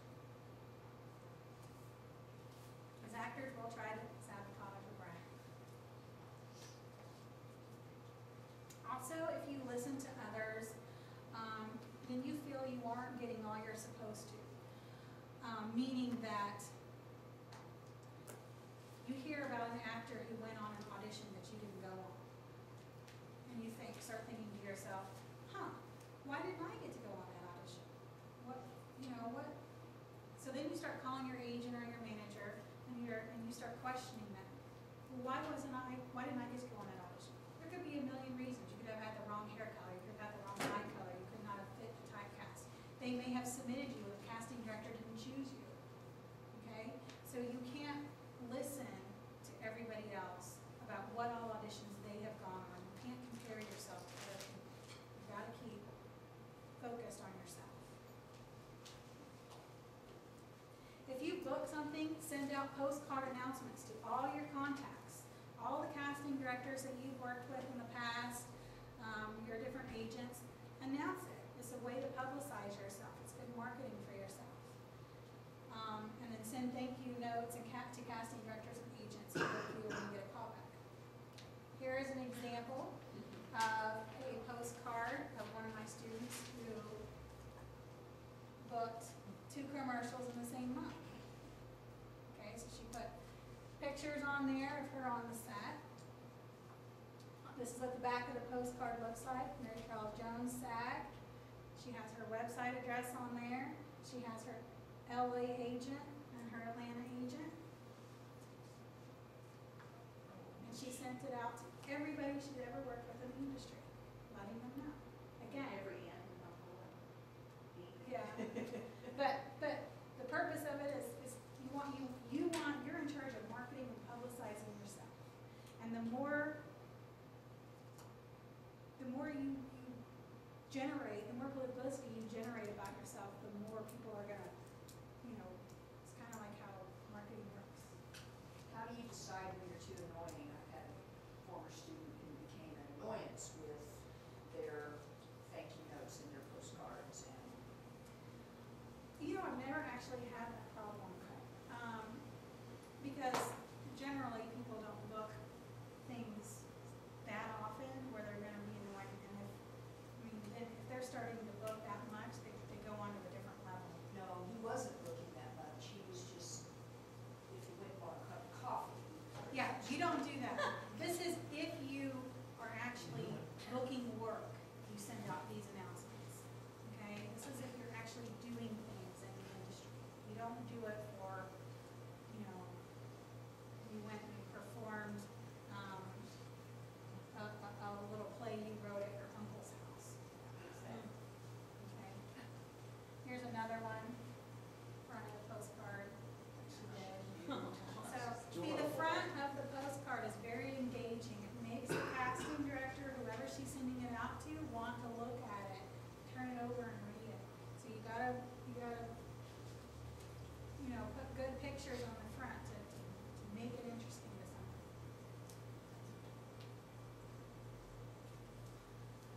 Okay, when you are called for an audition by your agent, questions to ask.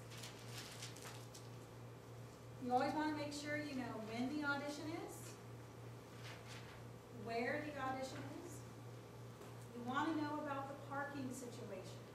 That's really important because a lot of casting places are in very small facilities. They don't have a lot of parking. There may be certain parking rules that you have to follow or your car will get towed.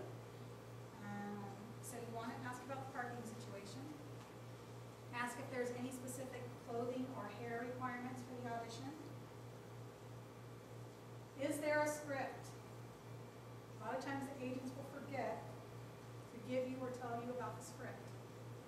Always ask. And ask if there are any special instructions. This doesn't have to be an hour-long conversation. You can go right down the list. When, where, any parking requirements, hair, clothing, script, special instructions. Okay, great, goodbye. They want to stay on the phone with you less than 2 minutes. A lot of LA agents talk really, really, really fast. Hey, they don't want pleasantries. They don't say, hey, how are you? It's like, hey, I got an audition for you, blah, blah, blah, blah. Hey, got it, bye. That's really how it is. Okay. So your basic audition outfit, unless otherwise told, are jeans and a cool fitted tee is a good thing to wear, or maybe like a polo and a solid bright color. The shirt Lisa's wearing is good. The shirt you're wearing, Chris? that's good. You have certain camera-friendly colors. Those are blues, blue greens, not yellow greens, purples. You want to stay away from red on camera. You want to stay away from busy patterns on camera. Okay. This is not a good on camera shirt. Okay. Unless the role requires you to, and that's different. You always want to, if the role requires you to dress, or the instructions say, dress in character, then you can break those rules. Industry terms. You should know these terms so you don't look like an amateur when you're in the industry. You always want to act and be a professional. Who can tell me what a booking is? I've used that term a lot today. Good job. When you actually get the job. What is copy? Anybody? Script. What kind of script? Your script. Maybe a side. It's a commercial script, specifically for television commercials. That's a copy. So what is a side? Something for TV or, It's a script for TV or film. You want to make sure you use the appropriate term for the appropriate category. What does on hold, first right of refusal, or on avail mean? Any guesses? What?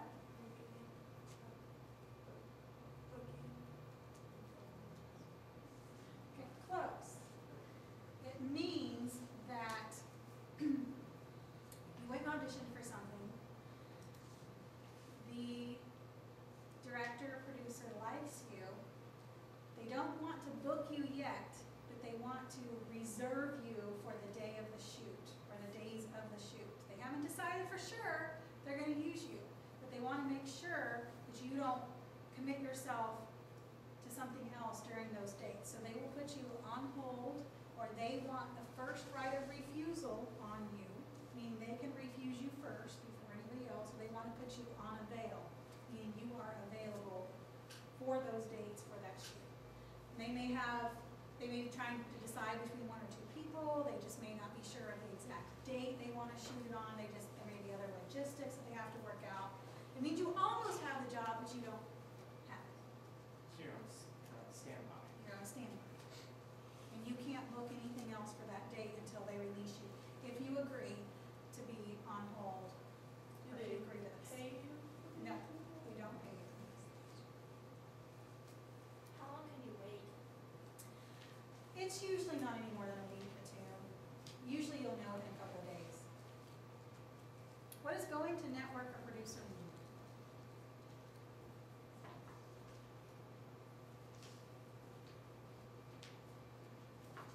Ready? Meeting with like the executives for network or producer of the show. Exactly. It means that you've gone on the audition, you've gone on the callback, and now you're going to meet with the decision makers. You're going to meet with the network people or the producer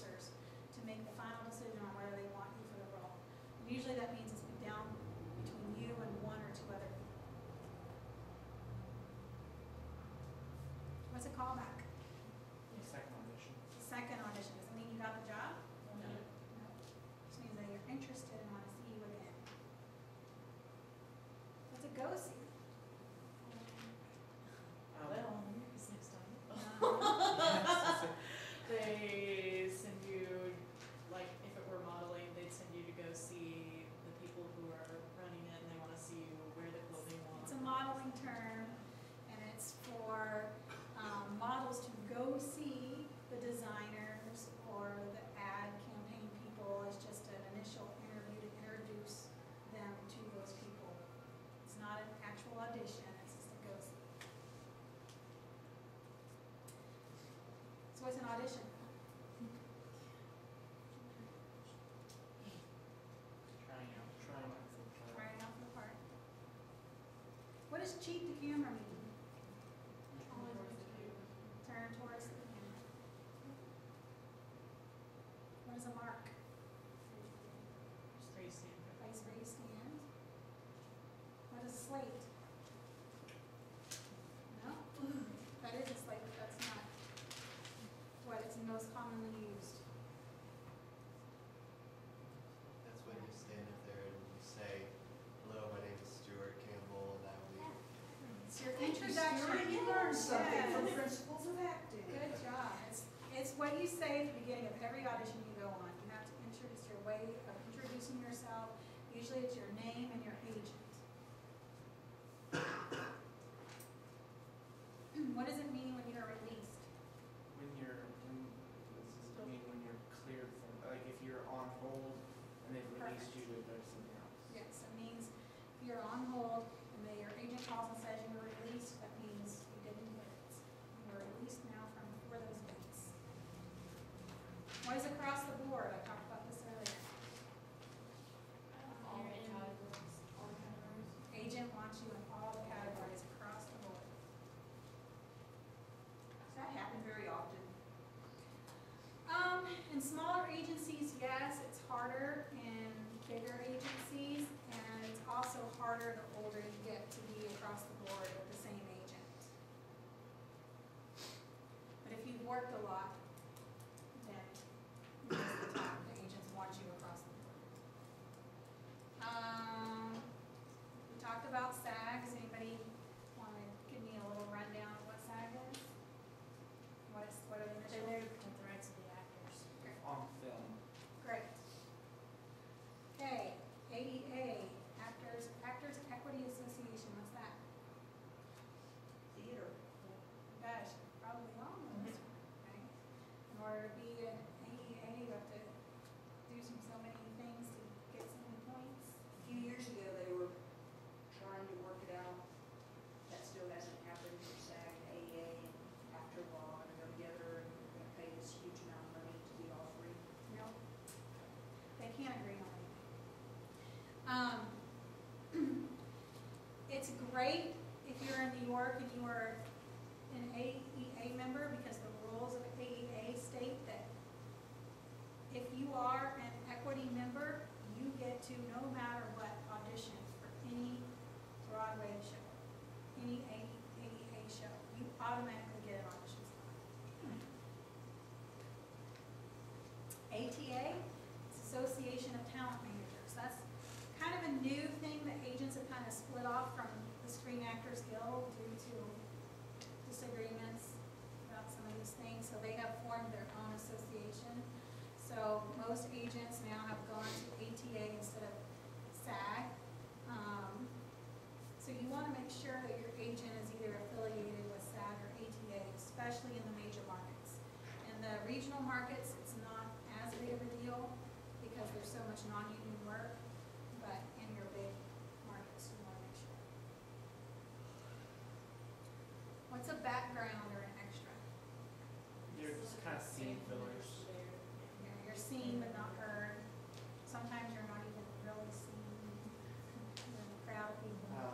Megan Fox's first actual big gig was an extra in Bad Boys 2. Megan Fox was actually discovered at AMTC, which is a big acting competition I take my actors to twice a year. Okay, what's a beat? Section of script. Billing, what's a billing?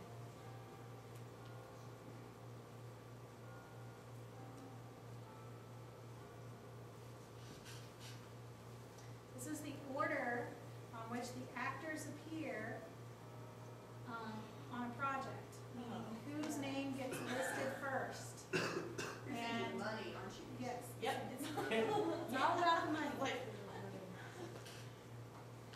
What's a boom? What kind of mic? overhead. Overhead. What's a breakaway?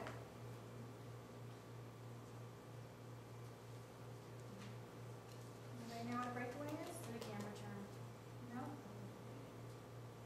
Like, It's part of a set that can break away. Like if you're doing an action scene and somebody has to bust through a wall. It's a term that is used to easily break away, break it apart easily. It's a blue screen / green screen. Is it something they can project different images on without actually having to go, like if you're like doing something that's, you're flying through the sky, it'll just break you up and project the sky. Okay, so it's an actual blue or green screen behind you that the actors act in front of, and then they can later go in and put whatever scenery or background or set they want to superimpose behind the actor. It's a breakdown. We talked about this.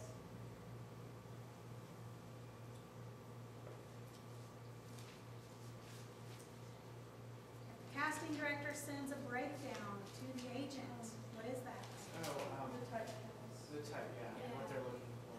The breakdown of the project. What's the call time? Time you're supposed to be there. What's a call sheet? It's a list of times, the times when all the actors are supposed to be there, or what happens when. What's a cold read? You go in, you get a script, you haven't seen it before, and you have to usually read section. Yeah, you have very little time. It's a script that's handed to you, and you have very little time to prepare and before you perform it. What's a conflict or a list of conflicts? Supposed to be the list of things that conflict with your times or dates, right? Nope. Nope. It's a good guess, but no. That's what I call Not from Not the just. It's like Let's, go ahead. acting term It is an acting term. where what your character's obstacle type thing. No, that's good. And I was just like, That could, yes, it can mean that, especially when you're preparing for a role and you want to do your history of your character. However, here, when somebody says, give me a list of your conflicts, that means if you're going in for, let's say, a commercial audition and you have done a Pepsi commercial before, Coke is not going to hire you because you've already been a soda pop girl, okay? So they want to know all your list of conflicts, meaning all of the people you've done work for before, because you aren't going to get hired to do the same type of work. Dailies. Everything was shot that day. Everything that was shot that day, and they took it in and they look at the dailies to see what they have. I kind of put that up there. What's a day player? Anybody wants to cheat, can read that definition. It means you're a principal actor and you're hired on a day-by-day basis. So you may be hired as a day player and you have 2 days to shoot. So you're hired by the day as opposed to by the week or a big part. What does 18 to play younger mean? Means like Lisa. they need, Well, the audition I went for, they said you could have actors auditioning anywhere from 12 to 24 as long as you can still play like a 15-year-old or something like that. Why do you think they want older to play younger? Because you can work a full day. Because you can work longer. So why is that beneficial? Why would they care about that? Saves Work- money. What? Saves money. Saves money. It's all about the money. It's all about the money. That's why Ralph Macchio was like 30 years old when he did Karate Kid. What's a hiatus? Stretch of time without doing anything. It's the stretch of time where there's no filming. You're on break. What's off camera? or what you see on a script, OC or OS? You may have that a lot, but it's not. Right, you're seen, you're heard, but not seen. What's a principal? A main character? Or an actor with lines. Not necessarily the main character, because that would be the lead. What's under 5 mean? Under 5 minutes of screen time. That's a good guess, but no. Under 5 lines. You're an actor who's hired to play a part that's under 5 lines. Many commercials are under 5. Wendell was a number 5. No. Yes, We have yes. more than 5 lines. He had Had a four. monologue, okay? He had 4 lines. He had a monologue. Right to work states, what does that mean? You don't have to be union.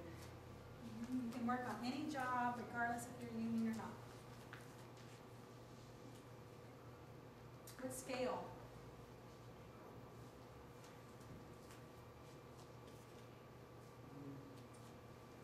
Something like a scale model. Good guess, but no. That means, for example, the Screen Actors Guild will have a scale of pay per certain job. So if you get hired to do it under 5, there is a certain scale that you are going to be paid, and you cannot be paid below that scale. And A day player, an extra, they all have scales for I have a question about that. Does the scale or the minimum amount that they're paid, does that change based on how many, how large the production is? Or No. No? If it's a SAG job, it's a SAG job. Now, they do have low budget SAG, Okay. which could be different, yes. But if it's a SAG job scale, Kind of like the different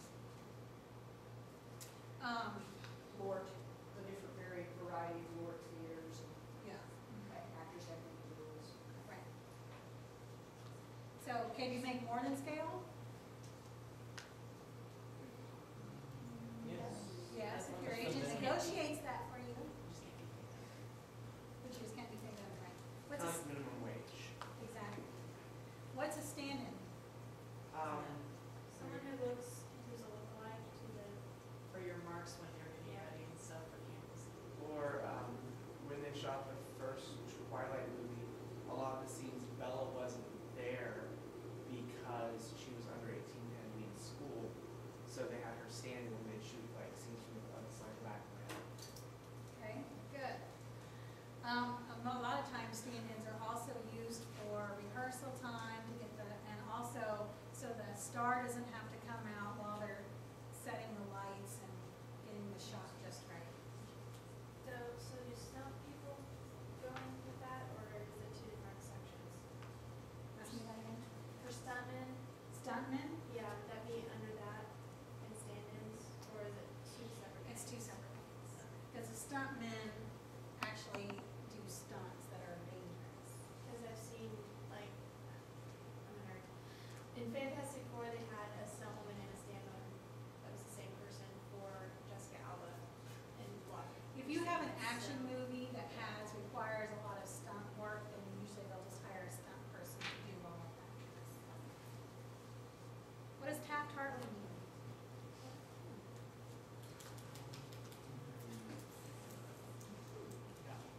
William H. Taft. What? William H. Taft. No.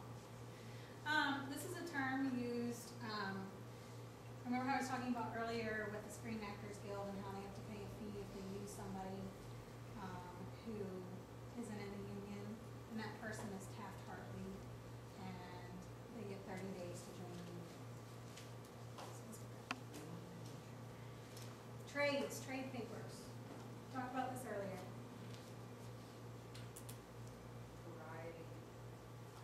Variety, Hollywood Reporter. Those are the publications that have to do with the trades. What's a VO? Voiceover. What's a voucher?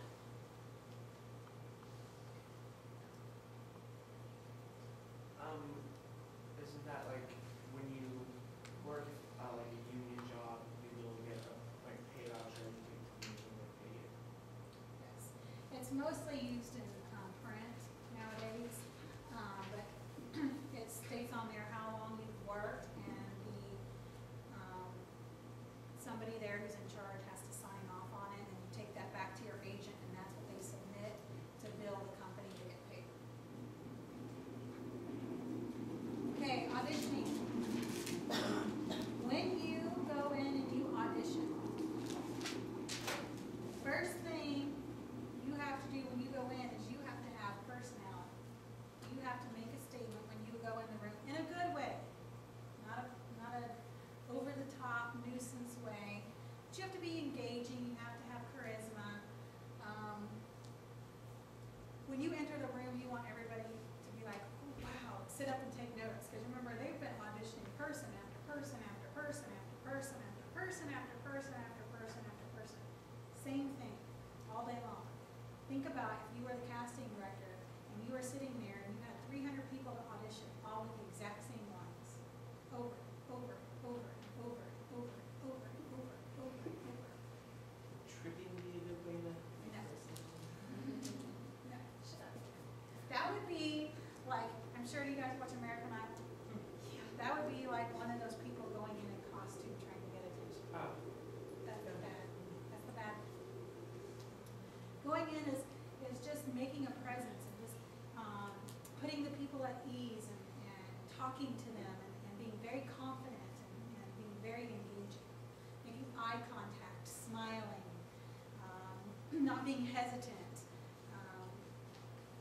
not being very quiet with your voice or acting scared in any way. Just being very confident and very friendly and very engaging. When you go into audition, most of the time they'll have a mark for you. You want to go to the mark. They can do that with tape on the floor or with a spotlight or where the camera is pointing, so you always want to look for your mark. You're going to slate, which means saying your name and your agent. And then you'll perform your audition. And then when you exit a room, your exit is just as important as your entrance because it's your first and your last impressions. Okay? So, you need to thank everybody, have just as much personality, and be gracious and kind and friendly. When you exit is when you come in. Okay? Now, one thing I wanted to say about the slate. When you go in for an initial audition, remember I told you that most of the time it's just the casting director there and he's putting you on tape. So, your personality and your entering your room is your first impression for the casting director.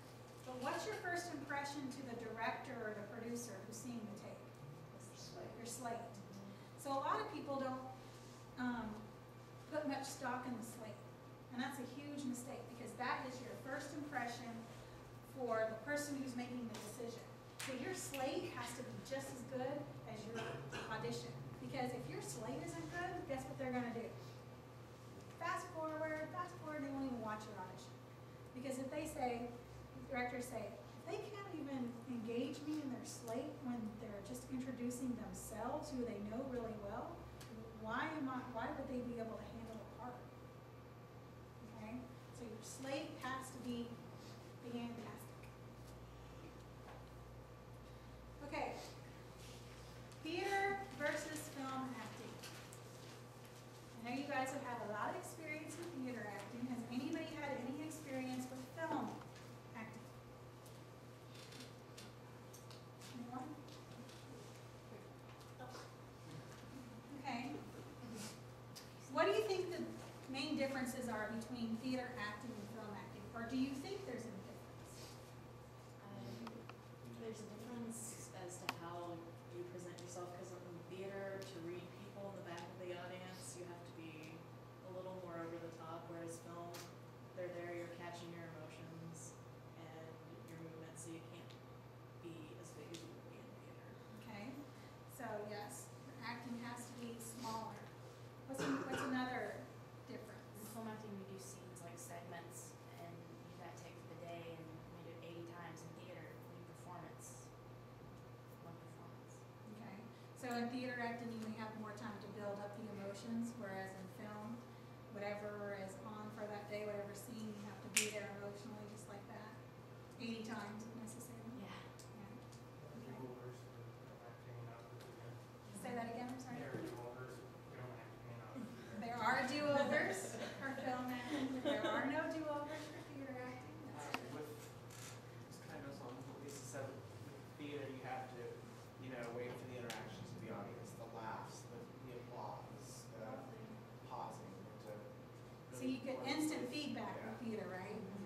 You don't get that with film. Okay? So you have to create your own motivation in film and not rely on the audience. And sometimes in film acting, the person that is playing against you for a scene isn't necessarily there, like they're filming just you and someone else is reading the line and they film those lines later, so. Exactly. You may have to do a lot of acting on your own. Acting like you're getting reactions from somebody else who's not even there. Or you may be acting against a blue screen or a green screen with some monster that's not even there, right? What else? Do you know if the realm of just actually specifically voice acting falls into film acting as well? Is that Voiceover is kind of its own style. And there, you can go and take a whole nother level of classes, and it's a whole different skill set than film acting.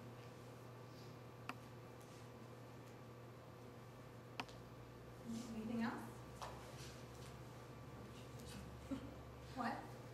Oh, I said, I'm sure there's more that we are naming. Okay. Theater. Acting is very big. Like, your name's Lisa, right? Like Lisa said, you have to be able to project to the very last person in the last row, the last seat of the auditorium. That person has to feel all the emotions just like the person in the front row. So your acting has to be big, over the top, big facial expressions, lots of movement, okay? On film, your acting is very small. You know how I said earlier that the camera sees everything and that camera can see when you are thinking? So you don't even have to say a word on film for the camera to know what the emotions are of the scene. Well, I do TV here on campus, and I've went through and watched the old newscasts, and I can read, of course I can read my emotions because it's me. With the other anchors, it doesn't matter. As soon as we come back from a break, you can automatically tell if they're frustrated and they haven't spoken a single word. Right, exactly. So it's, camera makes everything 3 times the size of what it actually is, if it's Exactly. small or not. Very good. You're exactly right. So, in theater, your movement is big. In film, you have very little movement. In fact, most of the time in film, you're acting in one spot. Or you may have a mark and you just may be walking to another mark, and you have to get it exactly right for all the lighting and camera shots and all of that. So, you have very, very, very little movement. In theater, you have over-the-top energy. Film, your acting is very conversational. It's like having a real conversation with somebody. You don't talk loud. You talk in your normal voice. You talk how you normally would, just like I'm talking to you right now. It's very, as if you're having a conversation with somebody. It's very believable. In theater, you have big facial expressions. In film, your facial expressions are very subtle. In fact, most of the acting is done through the eyes, and you don't have to hardly change your eyes at all to convey a change of emotion. So it's a very different skill set. And people who come from theater to film often have a hard time making the transition. You have to learn those skills. So in theater, you must convey emotion to the person in the farthest seat in the auditorium. In film, the camera sees everything. In theater, most of the time you're incorporating the whole body, right? You do a lot of exercises where you're using your whole body to convey what you're trying to get across. In film, 85%, if you pay attention to the actual shots of the movie, 85% of the movie is close-up shots, unless it's an action movie. Okay?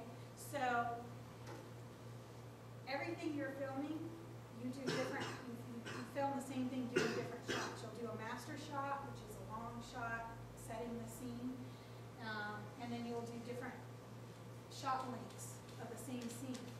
But 85% of the movie, when you actually see it, is close-up. So you see just the head or head and shoulders. So you have to have very little head movement, because if your screen is only this big, and you're talking like this, and your head is on the big screen, you wouldn't be able to focus on the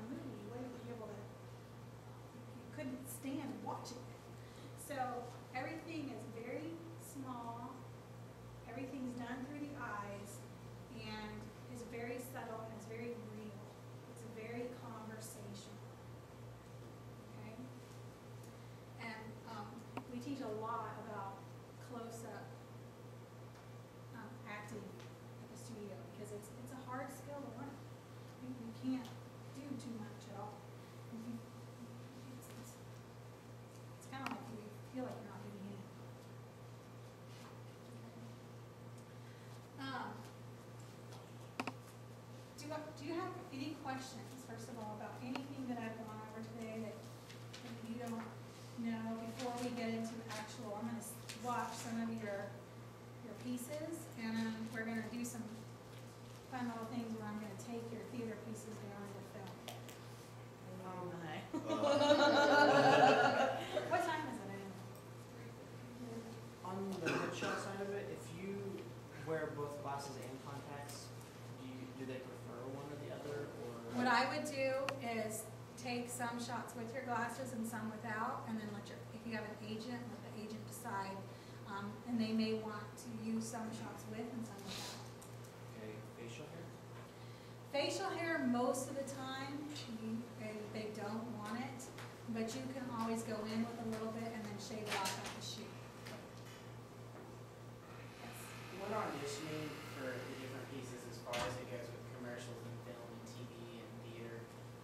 What is better for someone that's starting out in the industry and starting out with a company to begin with? TV commercials. So they don't get as much rejection, is that? You're still gonna get a lot of rejection. But most actors, it's easier to get a TV commercial than it is anything else. So if you can get a TV commercial agent just starting out at first, you are doing great. Okay? I have a question. You talked, and I asked it out, so you probably covered this.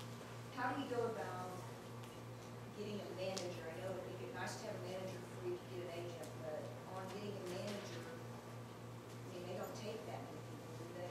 No. You know, it's the same as an agent. You can research who the managers are in your area. And for the bigger markets, there are more managers than the smaller markets. Of course, there's not a whole lot of managers that work the smaller markets because it's just not lucrative enough for them. But you would submit to them the same way that you would an agent. And really the best place to get in front of people like that is to do showcases. And that's really, anytime that you can find of doing a showcase, it's kind of like what I call a shortcut. It gets you in front of several people at one time who can make a difference in your career. So anytime you come across an opportunity like that, you just have to do your research on the showcase and make sure it's legitimate and that the people who are there are really who they say they are. Yes. Okay, I have this question. For example, if I'm interested in theater acting instead of television or film, you say like New York is the best place to go, but would it be wiser to start out on a smaller market? Because they tell us in television to start out, for example, news making on a smaller market and work our way up. Therefore, you mess up in the smaller Theater's market not first. the same as communications because in all the smaller markets, they still have to have news shows and they still have to have TV stations. It's not the same way in theater. You could go to a smaller market and do community theater for free if you want to all day long. But it's really not going to help you or matter as much. You've really got to go. If you're wanting to be in theater, you've got to go to New York.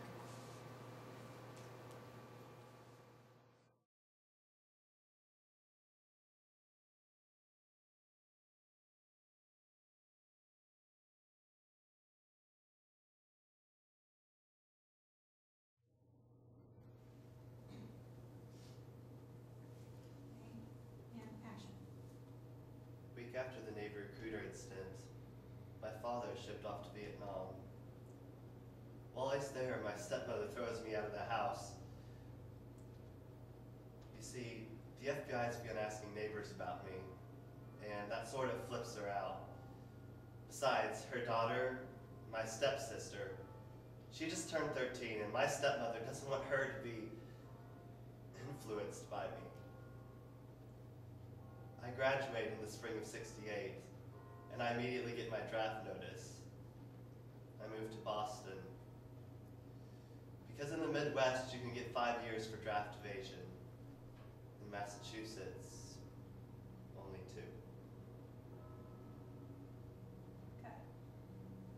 Stay in character until I say cut. Why do you guys know why you want to stay in character until the director says cut? Because you're still on film, but why does that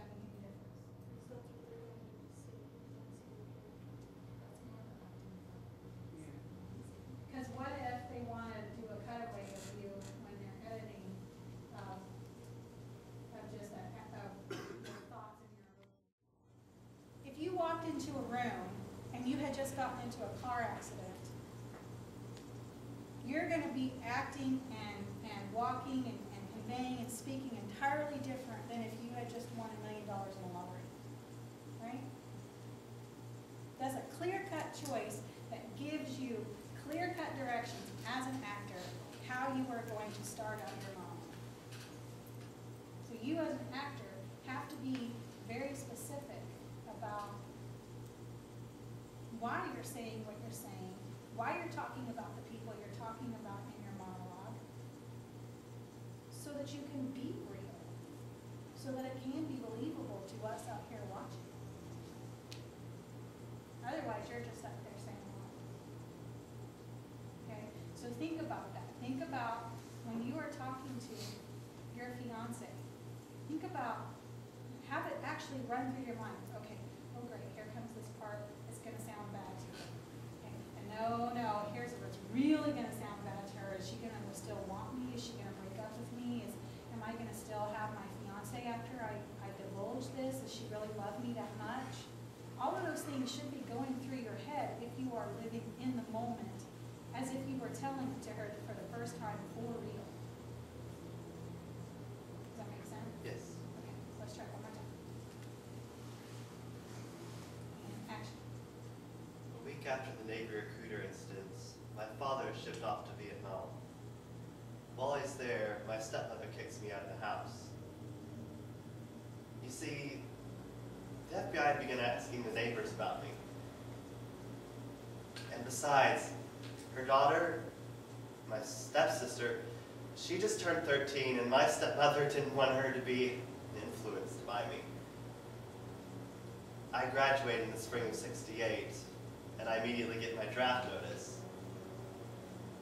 I moved to Boston, because in the Midwest, you can get 5 years for draft evasion. In Massachusetts, only 2.